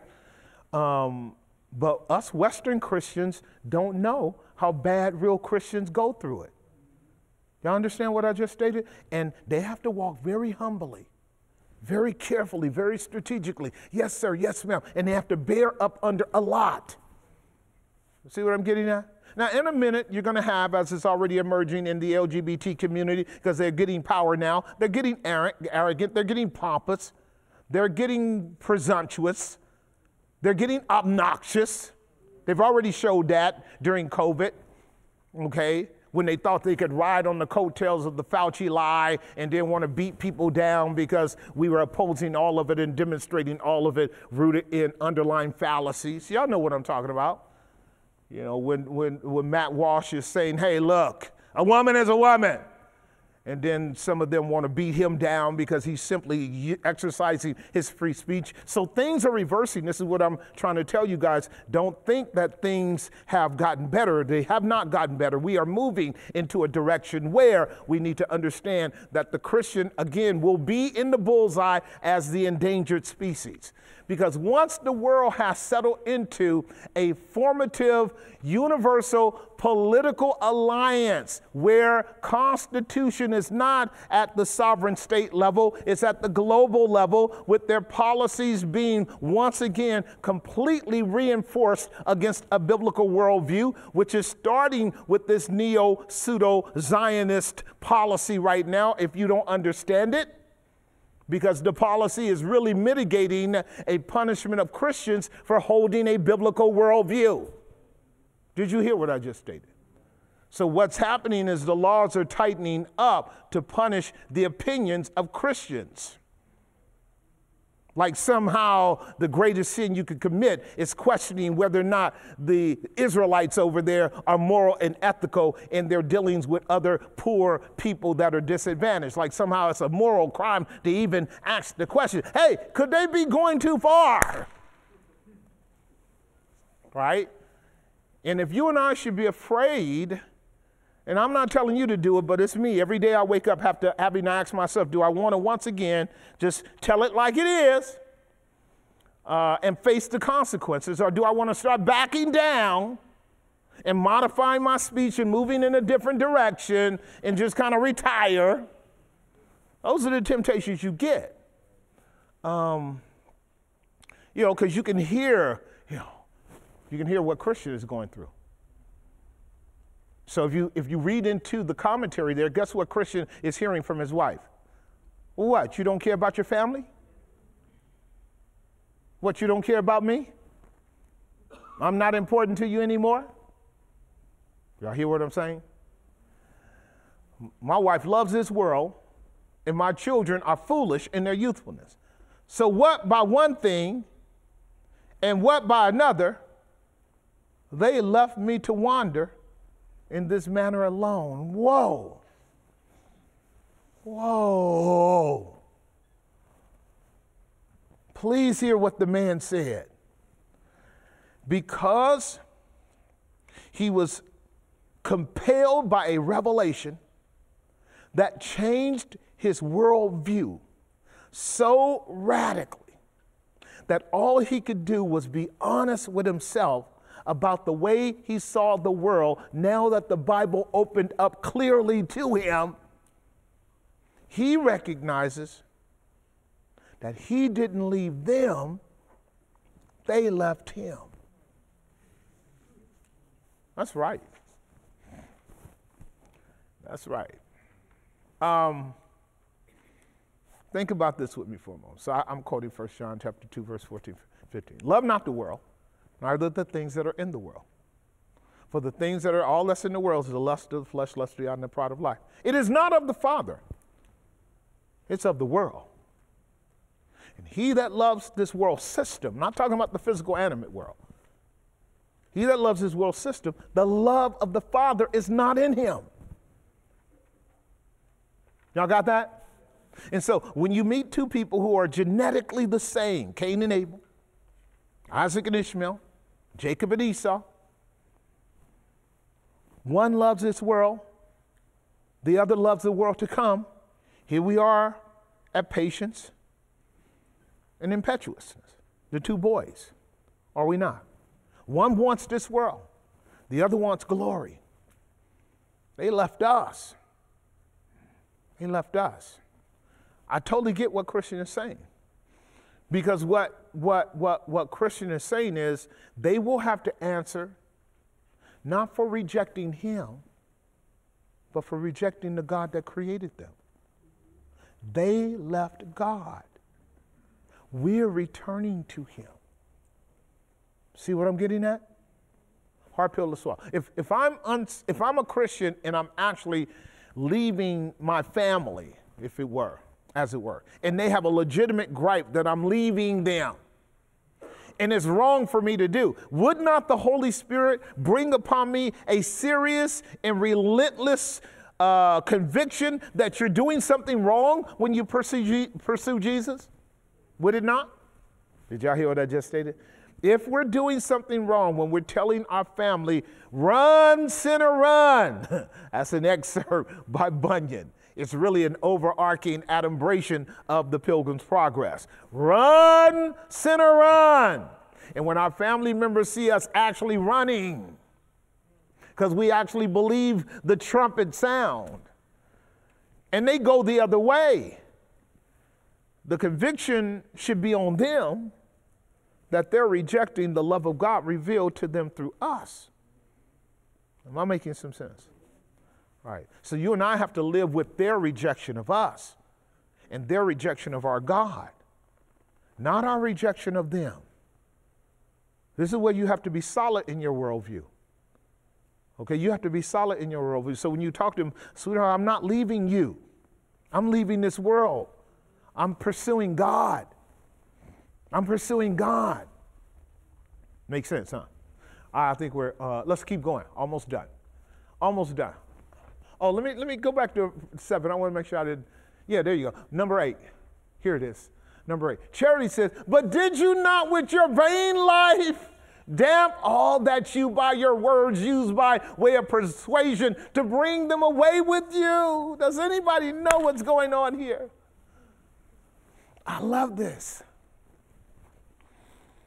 Who is Charity mediating for? His family. She's mediating for his family.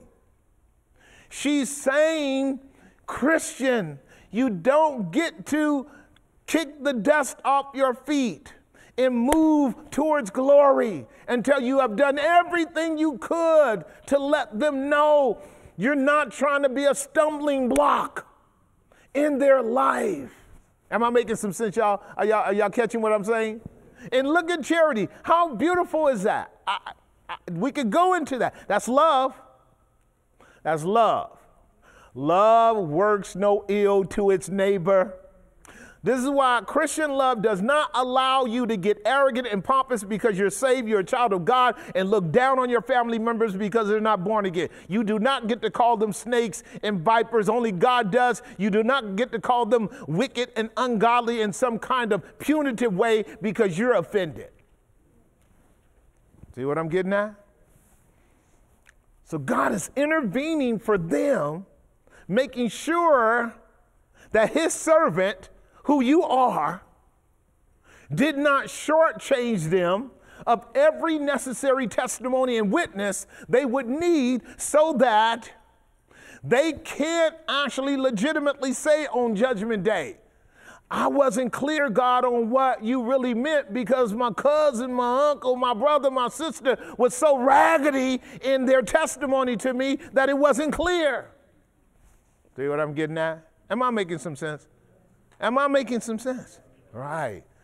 So really what we're dealing with is love here. I'm going to get you off the hook. There is therefore now no condemnation to them in Christ Jesus. Can you own that principle? Because I'm going to go back to getting our butt whooped. This is where we get our butt whooped. It's that love.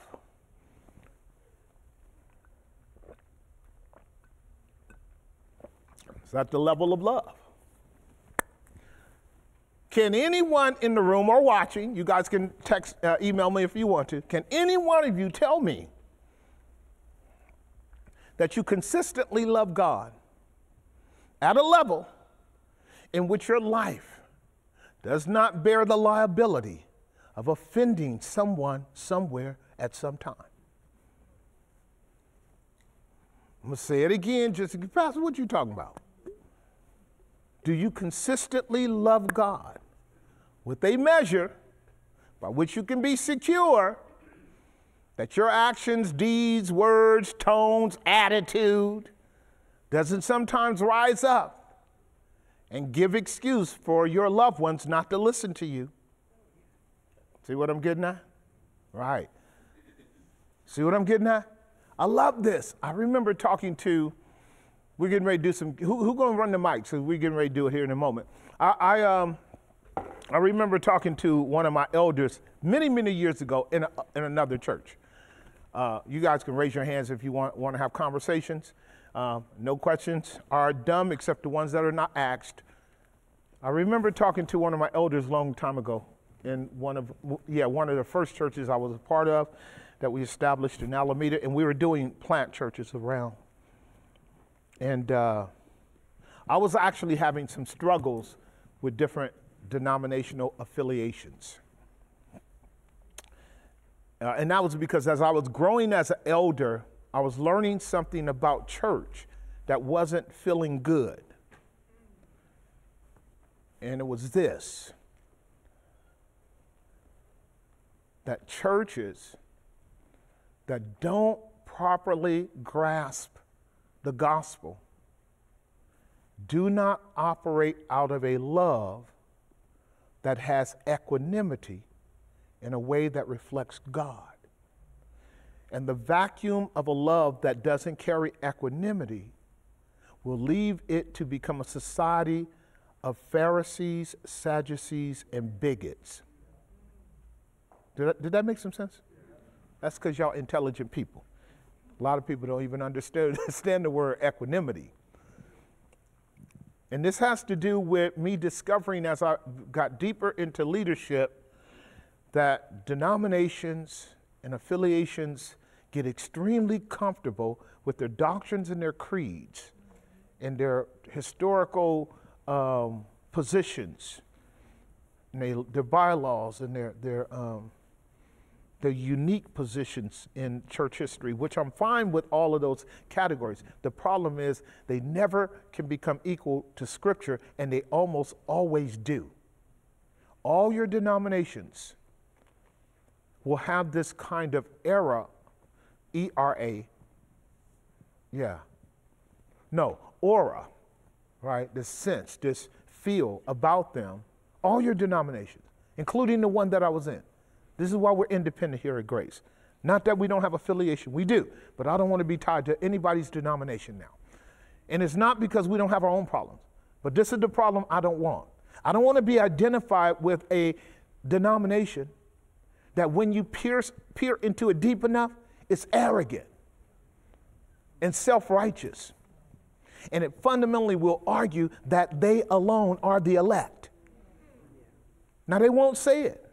This is my Presbyterian brother, and I've been with my Presbyterian brother and my Reformed brother for a long time.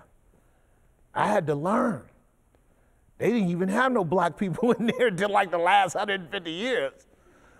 So I'm a black elder in a largely Caucasian, historically monolithic group of Europeans. And they were very comfortable with their apartheid, because the Christian Reformed denomination comes out of the Netherlands, and the Netherlands was part of the first group that went in and started apartheid in South Africa. Y'all following me? So as I'm working with my elders as a young man, so you know, when you're young, you don't know anything. You're super zealous, preaching Jesus. You loving everybody. You're loving everybody, and then you come to realize that your fellow elders don't like you because you black. And but they were scared of me because I was from the hood. God is always humorous to me, because they told us we were from the other side of the tracks. Now, you can't tell a brother who grew up on the tracks that you're from the other side of the tracks, and that means anything to us. It means nothing to us. Like, we know that, okay? That's not a pejorative to us. That's like, we're not offended by that. We hunt on the tracks. We sleep on the we play basketball on the tracks. We know how to jump over the tracks as we're working on our dribbling skills. You ain't telling us nothing. But it was bothering me because I'm a young man and I'm going, shouldn't this be an all nations type of thing? Every nation, kindred, tribe, and tongue, right? But then when I started really just letting the lens drop, I'm going, yeah, but how come all these denominations are almost all white? Making some sense, right? Yeah. And it was only worse when I got into the black denominations. So when I go over and hang out with my black brothers, they cussing white folks out all the time. I say, hey, man, you're an elder. What's all this? And then I realized, boy, there's a bunch of crazy stuff been going on for like 150 years, 200 years, 300 years. And folks in denominations love to hold these intrinsic racist, sort of discriminatory attitudes. And y'all know what I'm talking about, because you guys know I've been talking about this publicly for years. If you're a Christian and you go home and your kinfolk just acting a fool when it comes to other, just know their Christianity is shallow. Just know, and let them know. Am I making some sense? Right, because sure, you can hide behind your monolithic group, black or white, or Latina, because I got some Latina brothers, they get crazy too. They love the light-skinned Latinas, love the dark-skinned Latinas. Don't let me get started. Got a son-in-law, Salvadoran. Me and Ramel talk all the time. He's telling me, yeah, man, we got racism in El Salvador. Of course. The North hates the South. It's everywhere. Our Indian brother, I love our multi-ethnic group here, Grace. Our Indian brother, Mario and Elizabeth. They understand the caste system very well. They're too dark. You understand what I'm saying? There's another level of darkness beside them, but they're too dark. Same thing with our Fijian brothers and sisters. The Fijian brothers and sisters are too dark. I told them, I said, it's because we all cousins. Our folks go all the way back to the Hamites and the Shemites. Only three sons, Japheth, Shemite, and the Hamites. We all come from the Shem-Hamite culture in terms of our hue and melanin. You guys understand that? And our Japhethite brethren went way up to the north, and they got away and got lighter, and that's cool, but I don't know who started this foolishness that lighter is brighter and better.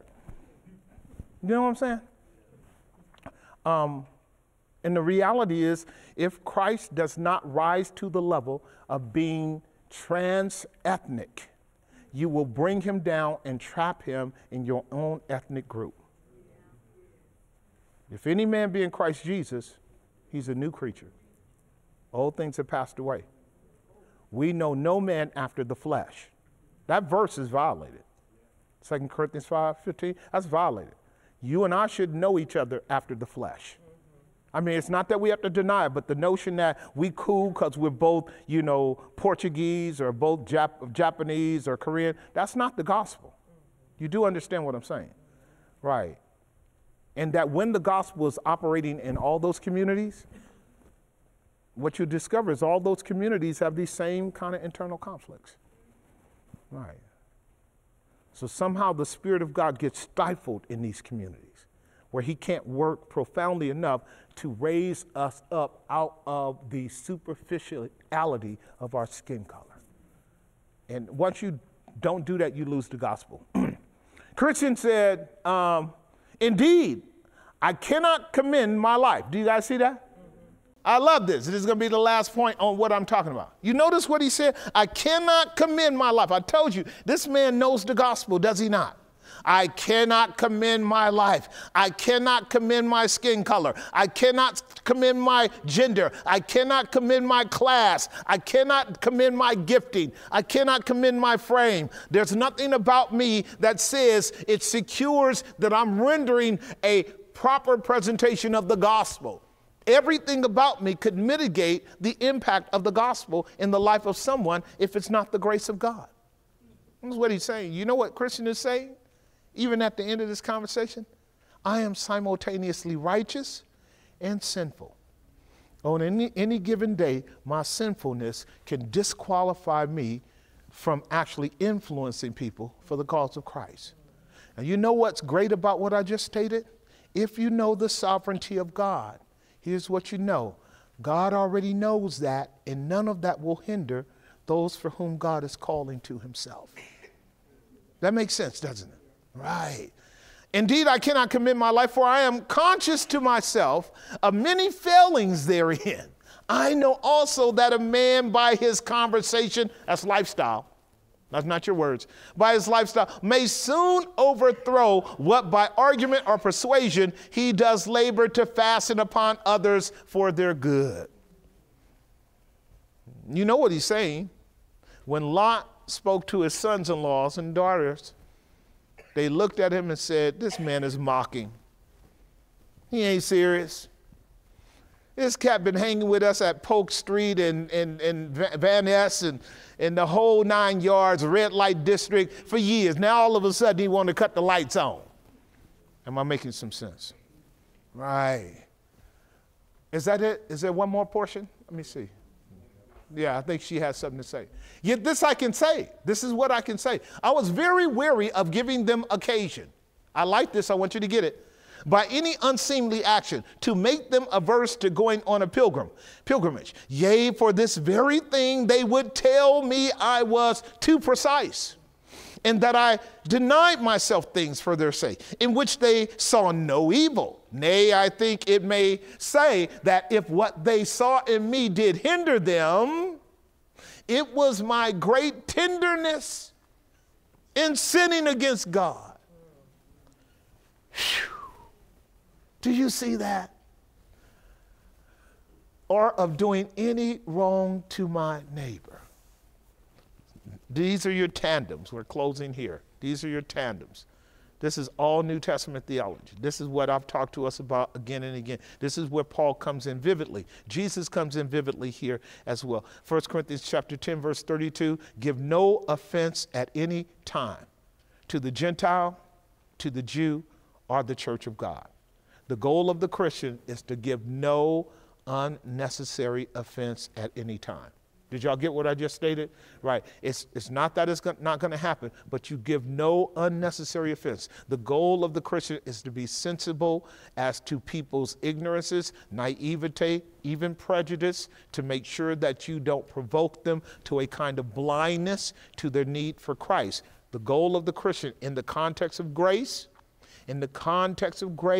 is to operate in the agape at this level. Love does not work any ill to its neighbor. So we are to love the Lord our God with all of our heart, soul, mind, and strength, and our what? Neighbor as ourselves. All right, we're going to do a few questions and get out of here. Anybody, if you got the mic, holler at me right quick. You got the mic? Yeah. Okay. I'm ready. Mm-hmm. Okay, so here's what I'd like to know. If it's when we talk about love and sharing the gospel with family, I'm going to stop right there and just give you an an abridged version of background, which is my parents were married 50 years. There's 3 girls. My sisters were teenagers when I was born.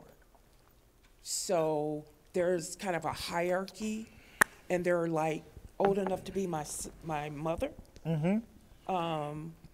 biologically, right? So I find myself being a little bit timid in talking to them. And I wonder, for the one sister that has been a Christian since she was a teenager, read the Bible, follows televangelists and false preachers and so forth, if she says something that goes against sound biblical teaching, does charity, in practicing charity, mean that I should share with her what I know about the gospel? What do you think? I feel like I should, but again, maybe it's my flesh feeling like because of that hierarchy, maybe I'm being arrogant because she studied the Bible her whole life. Why would you be arrogant? Because she studied the Bible her whole life. She's like 70. I'm considerably younger. But why would you be arrogant? Because you're assuming that she studied the Bible more than you, that you can't share with her something that would help her indicate that she is misrepresenting Scripture.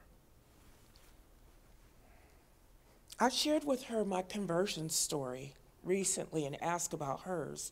And she said, oh, I've just sort of always been saved. Okay. And I felt compelled to respond. I don't know, maybe I didn't have an appropriate strategy. Maybe that's what it is. I'm glad you come into the class, because there you go. Yeah. A lot of Christians don't. That's what this class is about.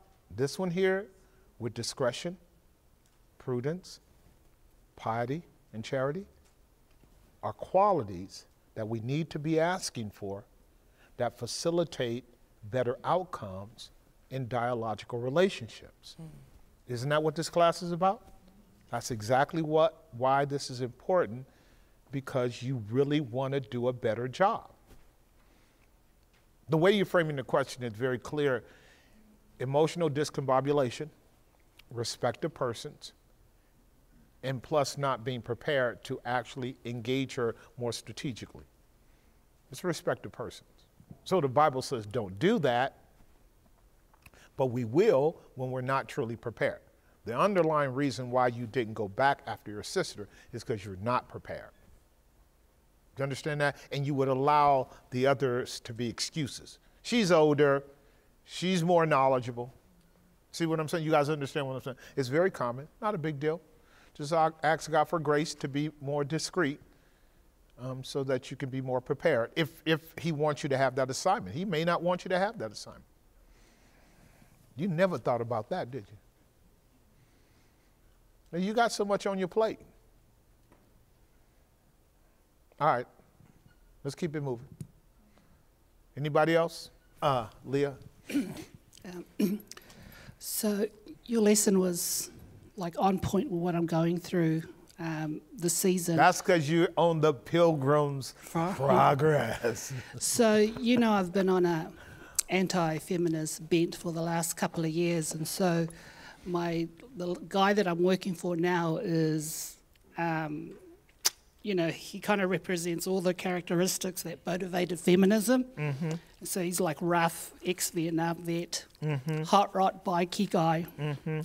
And he likes movies, and so he kind of describes himself as like Archie Bunker, you know, Marlon Brando on Streetcar Named Desire, and Charlie Sheen's character on Platoon. Now, see, all these babies in the church know nothing of what you're talking about. It's just all of us old school people. Go ahead on. So the first 2 days, like, the Lord opened up a door. Like it was like usually I don't walk into doors straight away, but you know, the first 2 days working for him, there was this open door for a 2 hour. Like I gave him my years of being under GBC in 2 hours, 2 days in a row, right? Right. And after the second day, I thought to myself, you know what? That's way too good to be true. And straight away, two things that I knew straight away. He was just humouring me, right? Number one. And number two, I was thinking, okay, then game on. Now I got to live up to what I said to him, right? Yeah. But he's at the end of the day, he's a sinner, and he's like this rough, loud, like everything that feminism has emasculated in men today. That's who he is, right? And now everything that I learnt in 2 years, I had to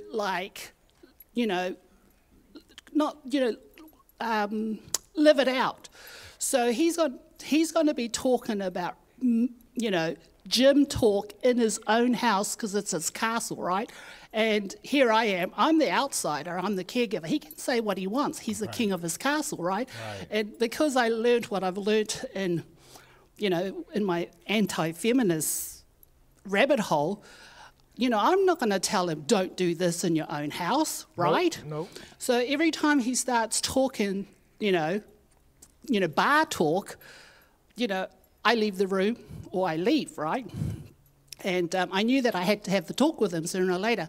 So I did talk. I did tell him, I said, look, this is your castle, you're the king. You can say what you want, but understand that I'm not going to engage with you in this, in this kind of conversation, because, there are other women coming through the house, other caregivers, the cleaners. Other women, they deal with it different ways.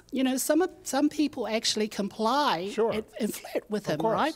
And I didn't want to do that because he's the type of guy, you give him an inch, he'll take a mile, right? Course. And I just didn't want to do, I had to, so that's the way it went with him. But at the same time, so what I had to do, by the grace of God, there was some things straight away that I knew that the Lord, I had to acknowledge that it's the Lord's grace on me to not get triggered by things that he was saying that I usually would get triggered by. And as soon as I recognized that the Lord has anesthetized that to me, then I stopped trying to look for a second job, for another job, right? Because I thought, okay, here we are. And so, I literally, I have to, I appreciate my sisters because every now and then I'm working with him and dealing with him, and I'm not acting out in front of him, but I take it to my sisters and vent to them, and and because they've been married and engaging, know what it's like, they've been advising me, do this, do that kind of thing, because it is what it is. But the whole point of my story is I can totally see from the lessons. It's a grace from God that I'm going real time with your lessons and having to act counter to who I am in Christ. And the, the impetus for me is acknowledging that it's, that's the Lord's work that's happening, because I'm coming up with the best quality of work I've ever had in my life. Mm-hmm. And he's got me, he's in Walnut Creek and he's got me doing these outdoor stuff because he's a gardener. Sure. So I want to do things to please him that he was doing when because he's got Parkinson's, right? Right. So I'm out there digging holes in that for him. And, I'm even surprising myself when I'm happily doing it for him, right? And I'm thinking, that ain't me, Mm-hmm. But I know that I have to follow through because this is an assignment, and I'm hopeful that from this, if it's the Lord's work and I'm acknowledging it, that maybe there may be a conversion somewhere down the line, right? I totally agree. And then I'm coming back, when I'm venting to some of my sisters, and, sometimes, I'm not saying that they're giving me the wrong advice, but I understand the talk and the culture is, oh, Leah, you're his slave. And I'm thinking, I get it, yeah. Outwardly, I'm his slave. But because I know that the energy that is, that is upon me in it, it's not me. Because if it was me, I'll be spitting chips at him. You know what I mean? Mm-hmm. So, so what I do need, one of the things I had to hurry up and understand was hurry up and come to the commonality where him and I are the same kind of sinners. Because if I don't acknowledge that, then every time he triggers me, I'm going to go for the jugular and kick him in the guts all the time. Mm-hmm. Because he's a rough guy. Sure. It's kind of hard. Sure. But when I identify that when the things that him and I are very much alike in, then I'm a little bit more kitty gloves with him. You know what I mean?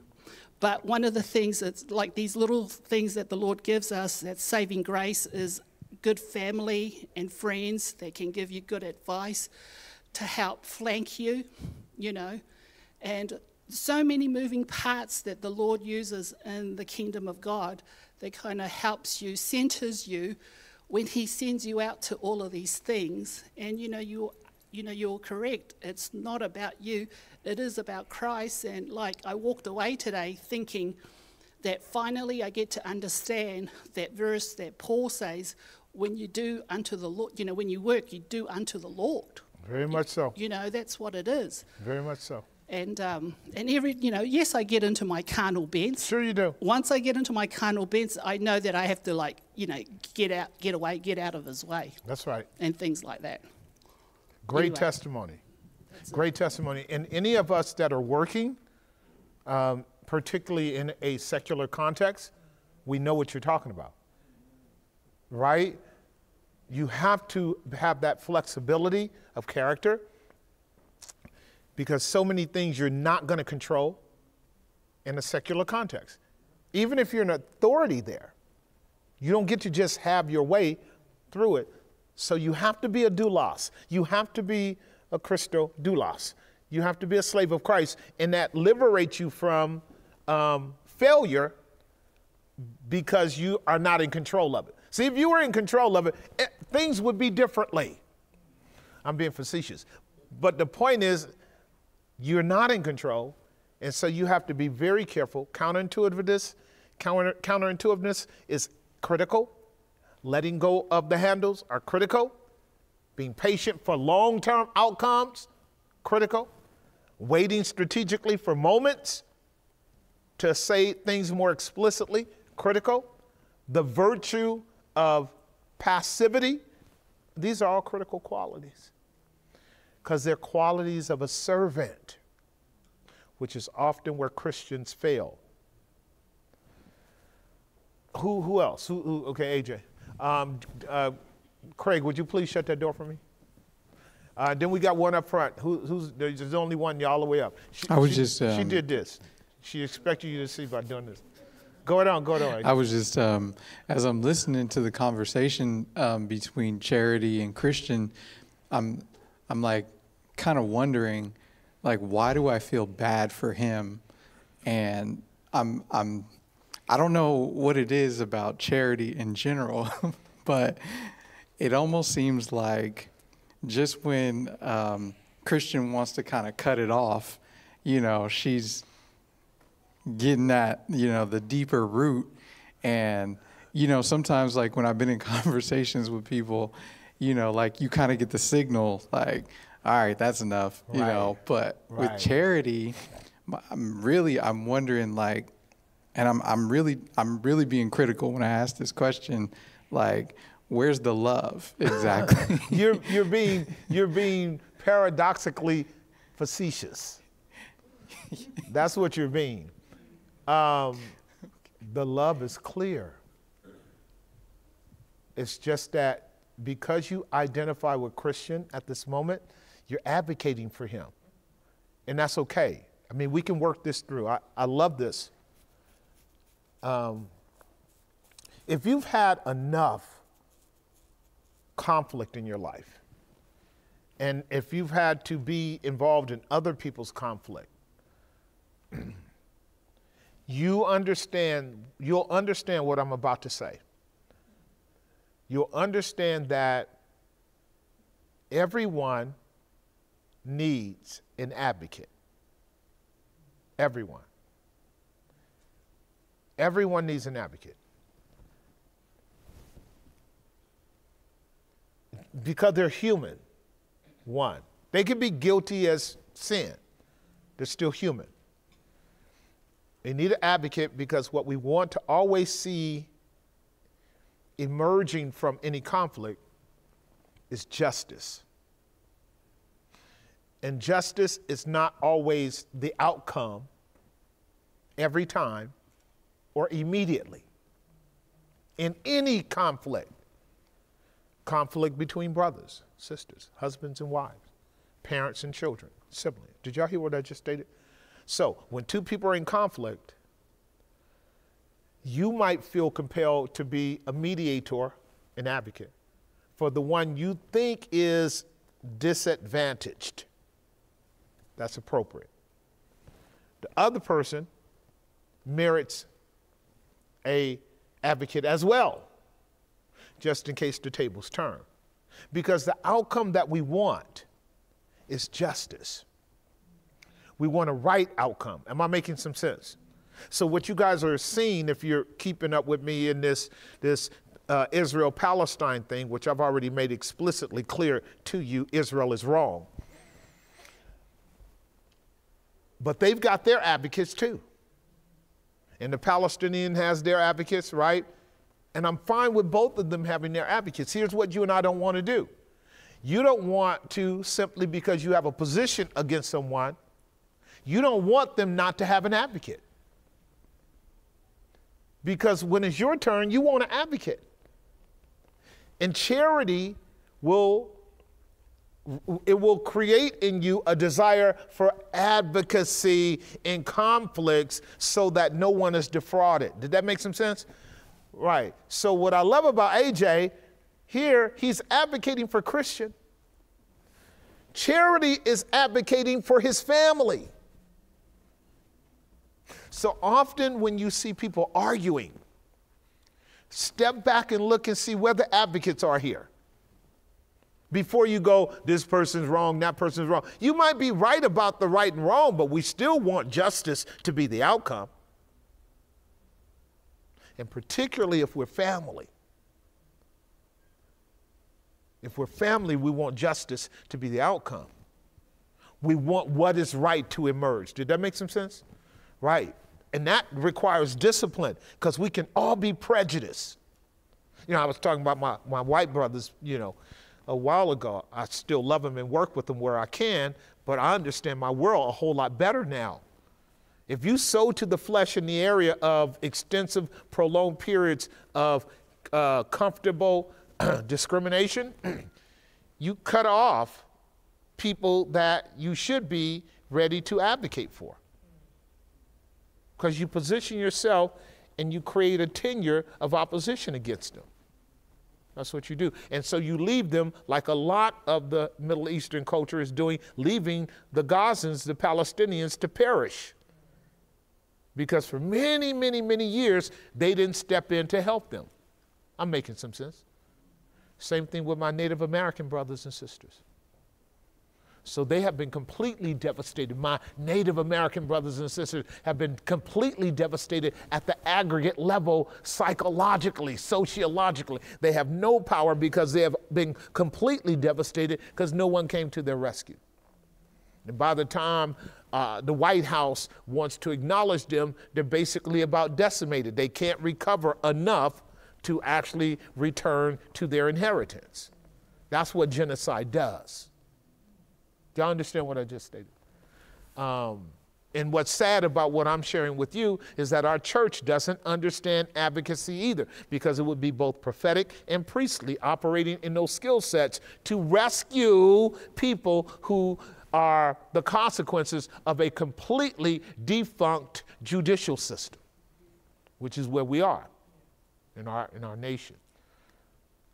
So I appreciate you advocating for Christian, because if I was just feeling a way about Christian, I would want him to hurry up and be done with Charity too, because she's wearing him out. But he's coming through because he's giving an answer. He's rendering an answer, is he not? Even though when Charity's done with him, that boy's going to be changed. He's going to have a good sleep after he eat this meal tonight. Who has the mic? Alejandra. Okay, so I have two questions, and one's a comment. So at the end of the study, there is a 9th point. That's an Which one? observation. Oh, okay. Yeah, it's an observation, but I thought somebody said we were done.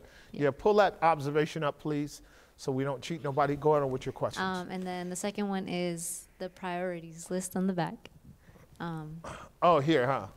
And then the last one is like, how do we? So anytime not anytime, every time that I speak to my family members, or mainly my grandparents and my mother, I kind of give them a lot of, I not a lot, I would say I just give them enough to kind of see where they're at. And I usually just get silence and just move on to the next topic, or just shaking the head like, yeah, you got a point, and then just keep it moving. Yeah. That kind of like, I don't know.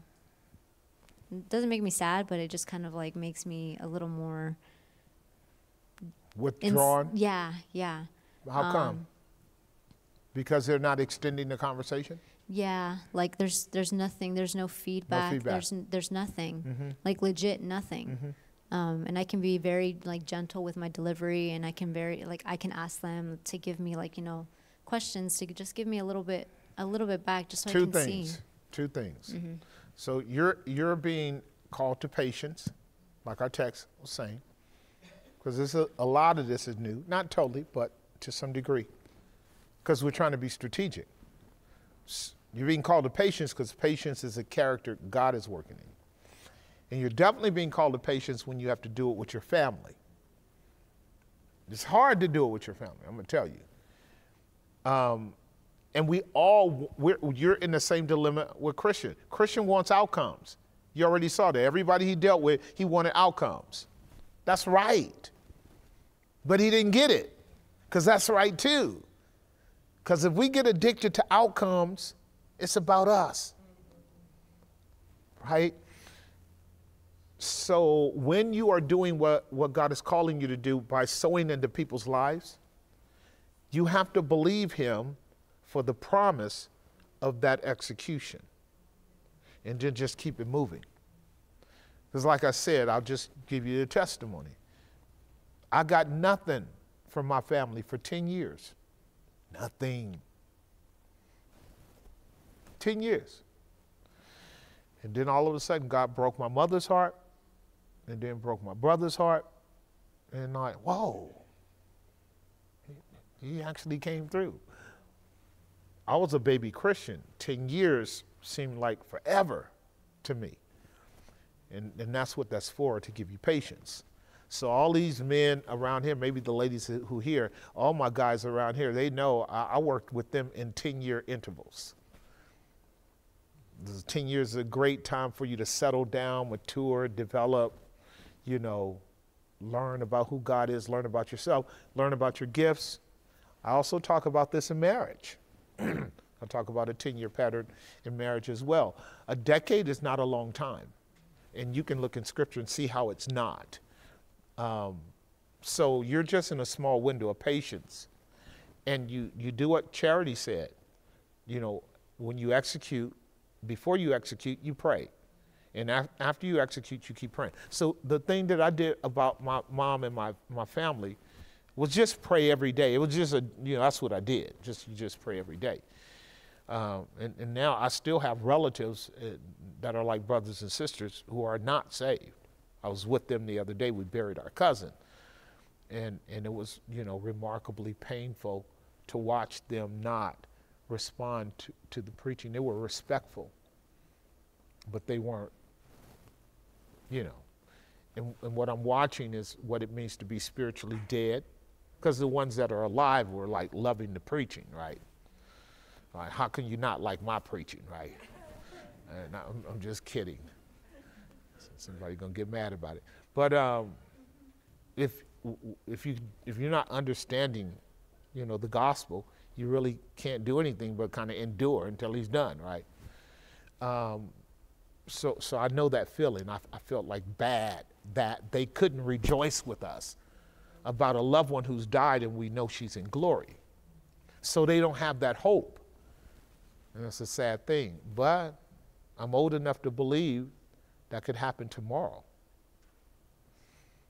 So in my mind, here's what I'm envisioning. I'm envisioning these relatives who were just here in this church a few weeks ago, because we had to put my brother away, whom they loved passionately. Then a few weeks later, we had to put my cousin away, who was like a sister to us, a big sister to us. And they're looking, two very important family members gone. And now we're we are the patriarchal group now. So in a minute, one of us is gone, So they're all being brought real near to eternity. Age-wise, chronologically, health-wise, they're not doing good. Because, sin wreaks its havoc on you. And I'm hoping there's some conversions between now and then, because otherwise these are going to be sad funerals. So you and I have to live in hope. Does that help? All right. Niley? I have a couple of questions. Mm-hmm. First question is, why do people act so crazy in romantic interactions and relationships? And the second one is, why did God let David and Solomon and Abraham be polygamous? Not just David and Solomon and Abraham, unless you just want to pick on those three brothers. No. I mean, you can, but it's not just them. Two different questions, very interesting questions. I was actually dealing with both of those issues today, and I will be dealing with it in the near future. Your questions push deep down into the roots of sociological phenomena at the level of divine mandates across time, even up to now. I'm going to try not at all to be long with the second one, but it's important. The second one has to do with the organic developmental processes of polyamorous or polygamous relationships throughout history, okay? And there are 2 or 3 categories with that has to be understood. You've heard me use the term biological imperative. Raise your hand. I know y'all gonna be sleeping in about 10 minutes. Biological imperative means that there are things naturally that are going to execute the mandate to be fruitful and multiply. You're not going to avoid that.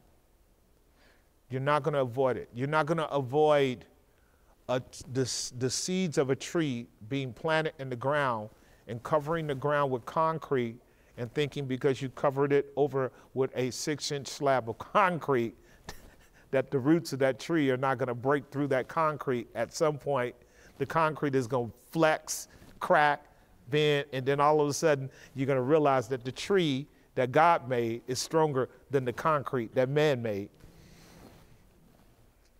So biological imperative has created a clash between systems of men within the context of social constructs by which we try to manage relationships that lead to children.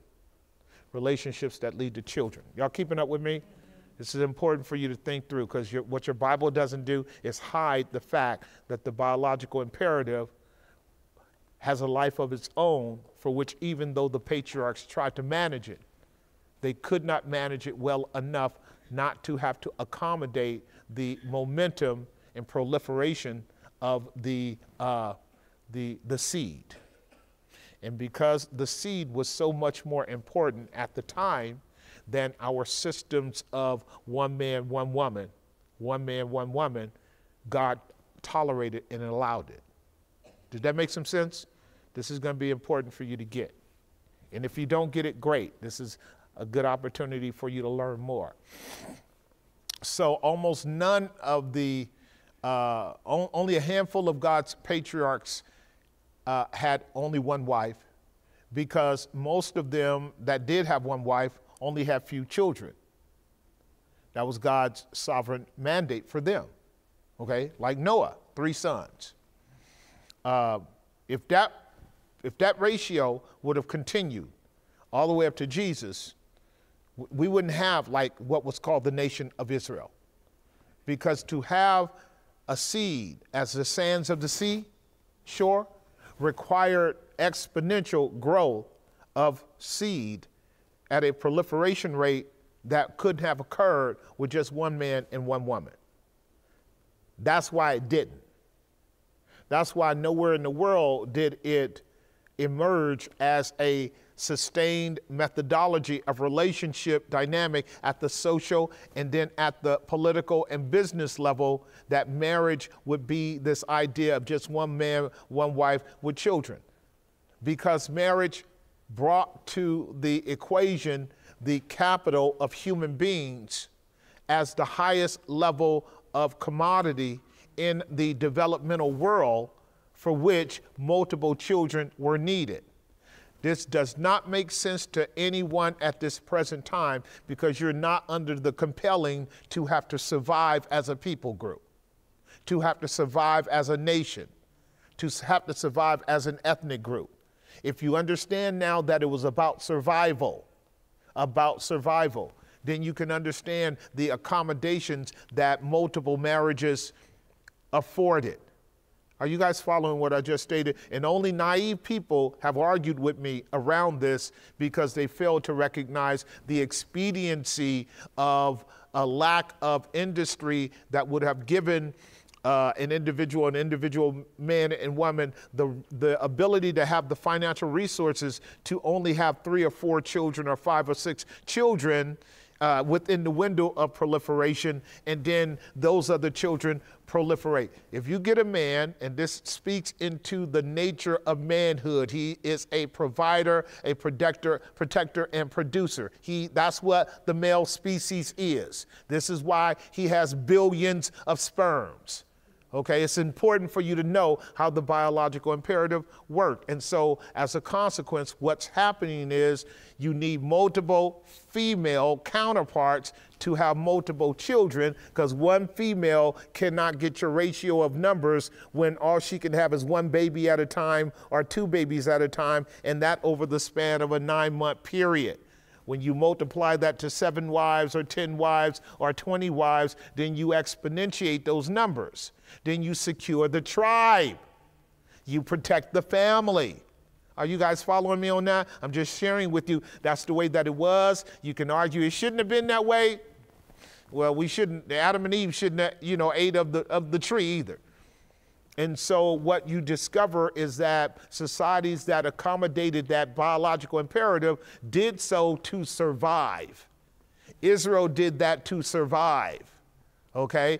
And yet it's still right for God to say, in the beginning it was not so. In the beginning he made them male and female. In the beginning, one man, one woman. He can lay down what is called the ideal law and accommodate those modifications, which is obvious that God did that, did he not?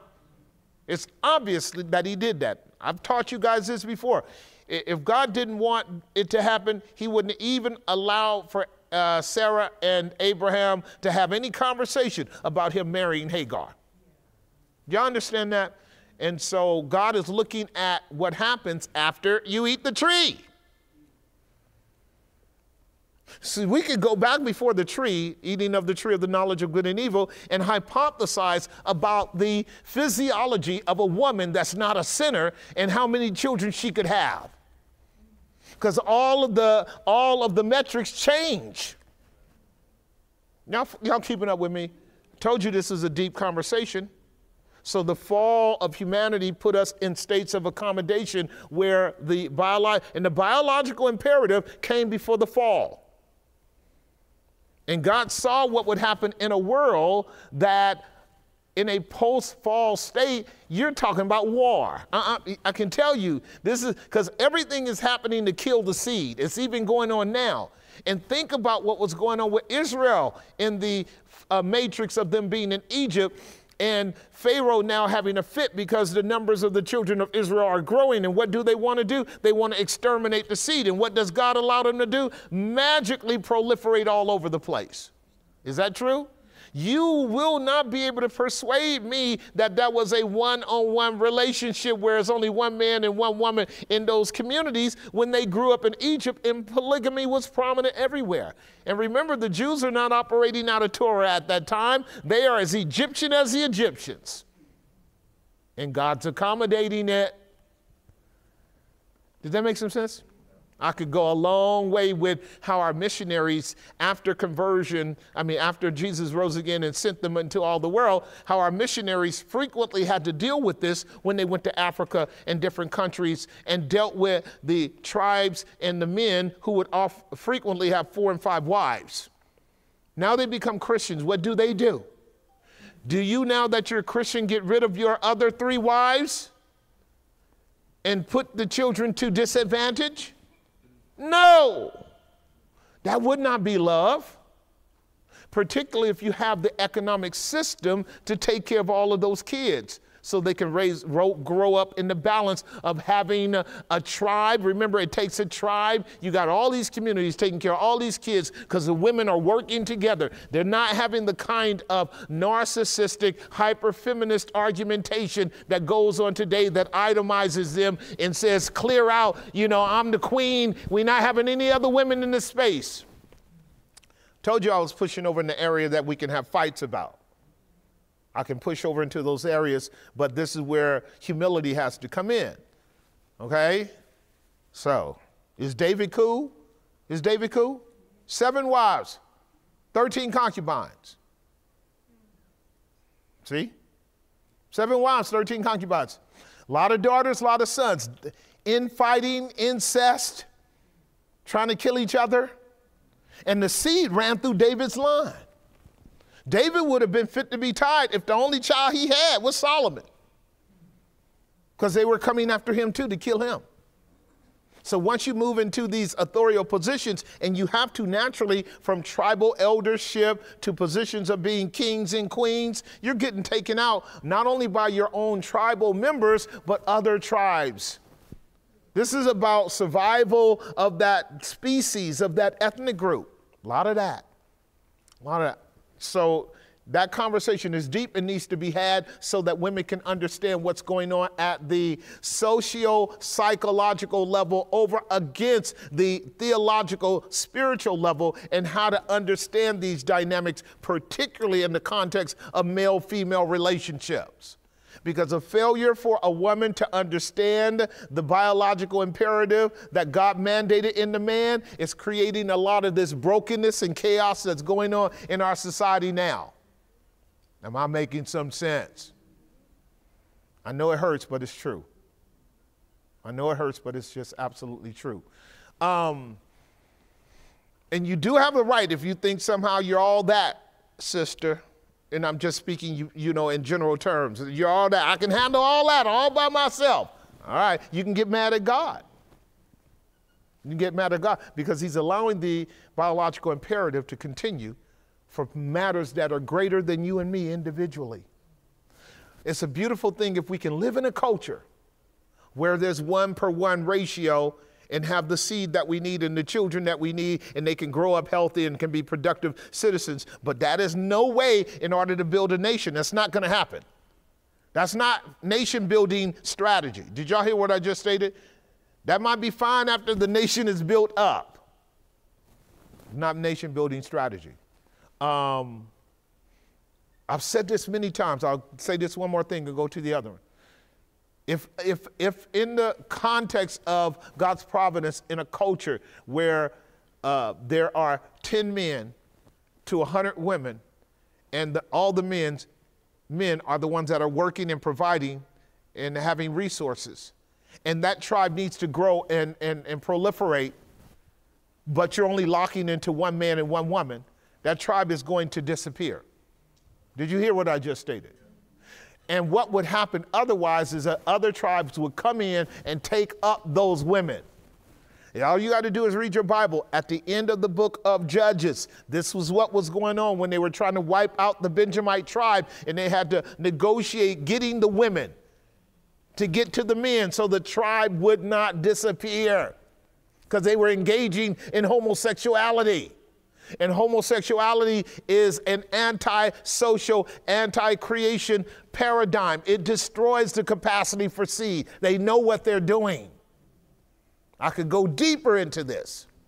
And we allowed it, men and women, weak, wimpy men and hyper-feminist women. We allowed the doctrine of homosexuality to come in to continue to exacerbate the destruction of the male-female complementarian relationship. Are y'all following what I'm saying?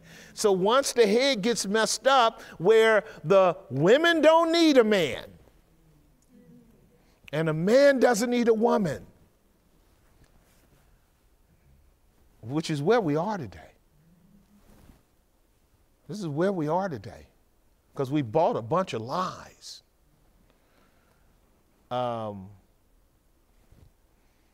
We got to recover from that. We got to recover from a lot of things. Here you are working hard to have 7 kids, and half of them want to be queer and transgendered and chop up their body parts. As soon as the body parts are chopped up, they are not participating in the proliferation. As soon as you have sex assignment, reassignment taking place, you are not part of the proliferation of the human race. You have chosen to be part of a culture of death. Do you understand what I just stated? This is the strong delusion that human beings are operating out of. So, and then we could argue, okay, 2 men can go and get and borrow from a woman. Well, there you go. You're borrowing from God and lying about it. God has always let human beings fall on their face, act a fool, then borrow from him and pretend that they were doing it organically. But he knows the truth, doesn't he? And you know what this stuff does to our psyche, our social relationships, our identity, everything else. We are falling apart as a consequence of succumbing to the lie. Now, her first question is framed wrong because it's personal.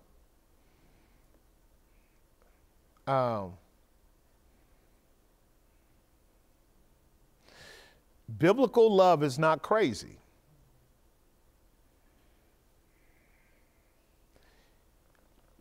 So the behavior of persons and people, quote unquote,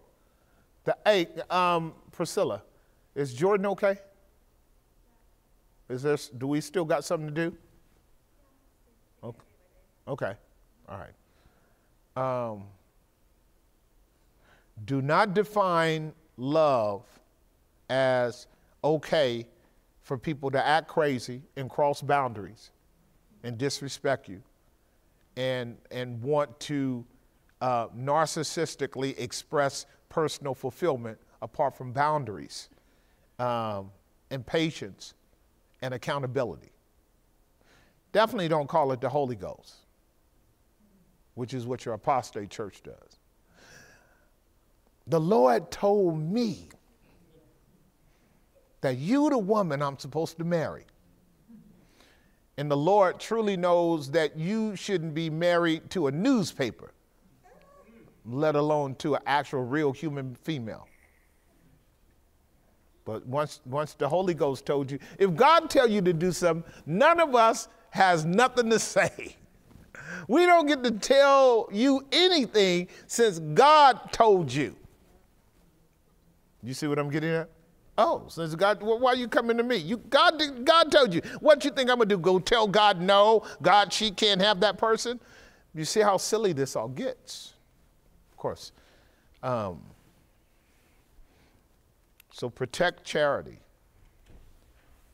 Love works no ill to its neighbor. Love is not unseemly. Love does not boast in itself. It does not vaunt itself. Love does not rejoice in evil. It does not rejoice in iniquity. The qualities of love as described in 1 Corinthians 13, which should be accompanying attributes in the context of legitimate relationships between men and women, must always be the standard expressing the real care of 2 people if they're going to call it a movement of God. Now, if God ain't in it, we just swinging from trees. You understand what I'm saying? We're just swinging from trees. swinging from trees like gorillas and chimpanzees and orangutans, and having babies everywhere, swinging from trees. That's all we're doing. And your internet is full of that. But you men and you women of God, as precarious and complex and as challenging today, particularly. That's why really both of those questions go together. If we were to contemporize them, the anxiety, the ignorance, the naivete, the pressure, the imbalance of the male-female relationship dynamic and ratios, the infusion of real complex socioeconomic factors playing a role in it as well, really creates a mess for men and women, for young men and women. It doesn't make it easy. It doesn't make it easy. And for good men who want to be married, it's really difficult. For good women who want to be married, it's really difficult. Really, really difficult to understand how to manage these factors. And yet we would want, people like me, been married for 40 plus years, would want every woman and every man who is not ordained to celibacy, which some are, or who arrive at that because they're post-marital in their stages of life, which is perfectly fine too.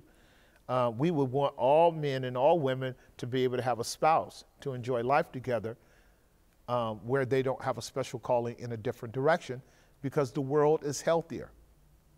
The world is healthier where sex is predicated upon relationship that is rooted in love, because sex is going to happen. That's the biological imperative, even if it turns predatorial and destructive. Y'all understand what I'm saying, right? All the way down to the children. All the way down to the children. I'm going to be talking about gangs tomorrow. And wherever you have gangs, which is a broken society of misfit human beings, there's sexual perversion. Wherever you have gangs, there's sexual perversion. And that's what's going on in our culture today, because all of our systems are nothing but gangs, even at the highest level. Let me close in prayer. And then I'll need a couple guys to help me with my board. Father, thank you for your mercy and your goodness. Thank you for the Berean spirit. Thank you for our family who's come out to study these things. So many good questions, and particularly the last two. Help us to go deep in a knowledge of the failing factors that constitute our past history, which has brought upon us such a difficulty at this time, particularly in the context of good men and good women who really do aspire to honor you in the context of marriage, and yet they have to weather the storm of trauma and abuse and all kinds of issues that accompany that. They need your grace. We all need your grace in that regard. And now, Father, as we go our way, give us traveling mercies. We pray in Jesus' name. Amen. All right, fellas, let's get on out of here and go home too. I'm running y'all out of here. Y'all got to go. Y'all got to go home. Y'all got to go home.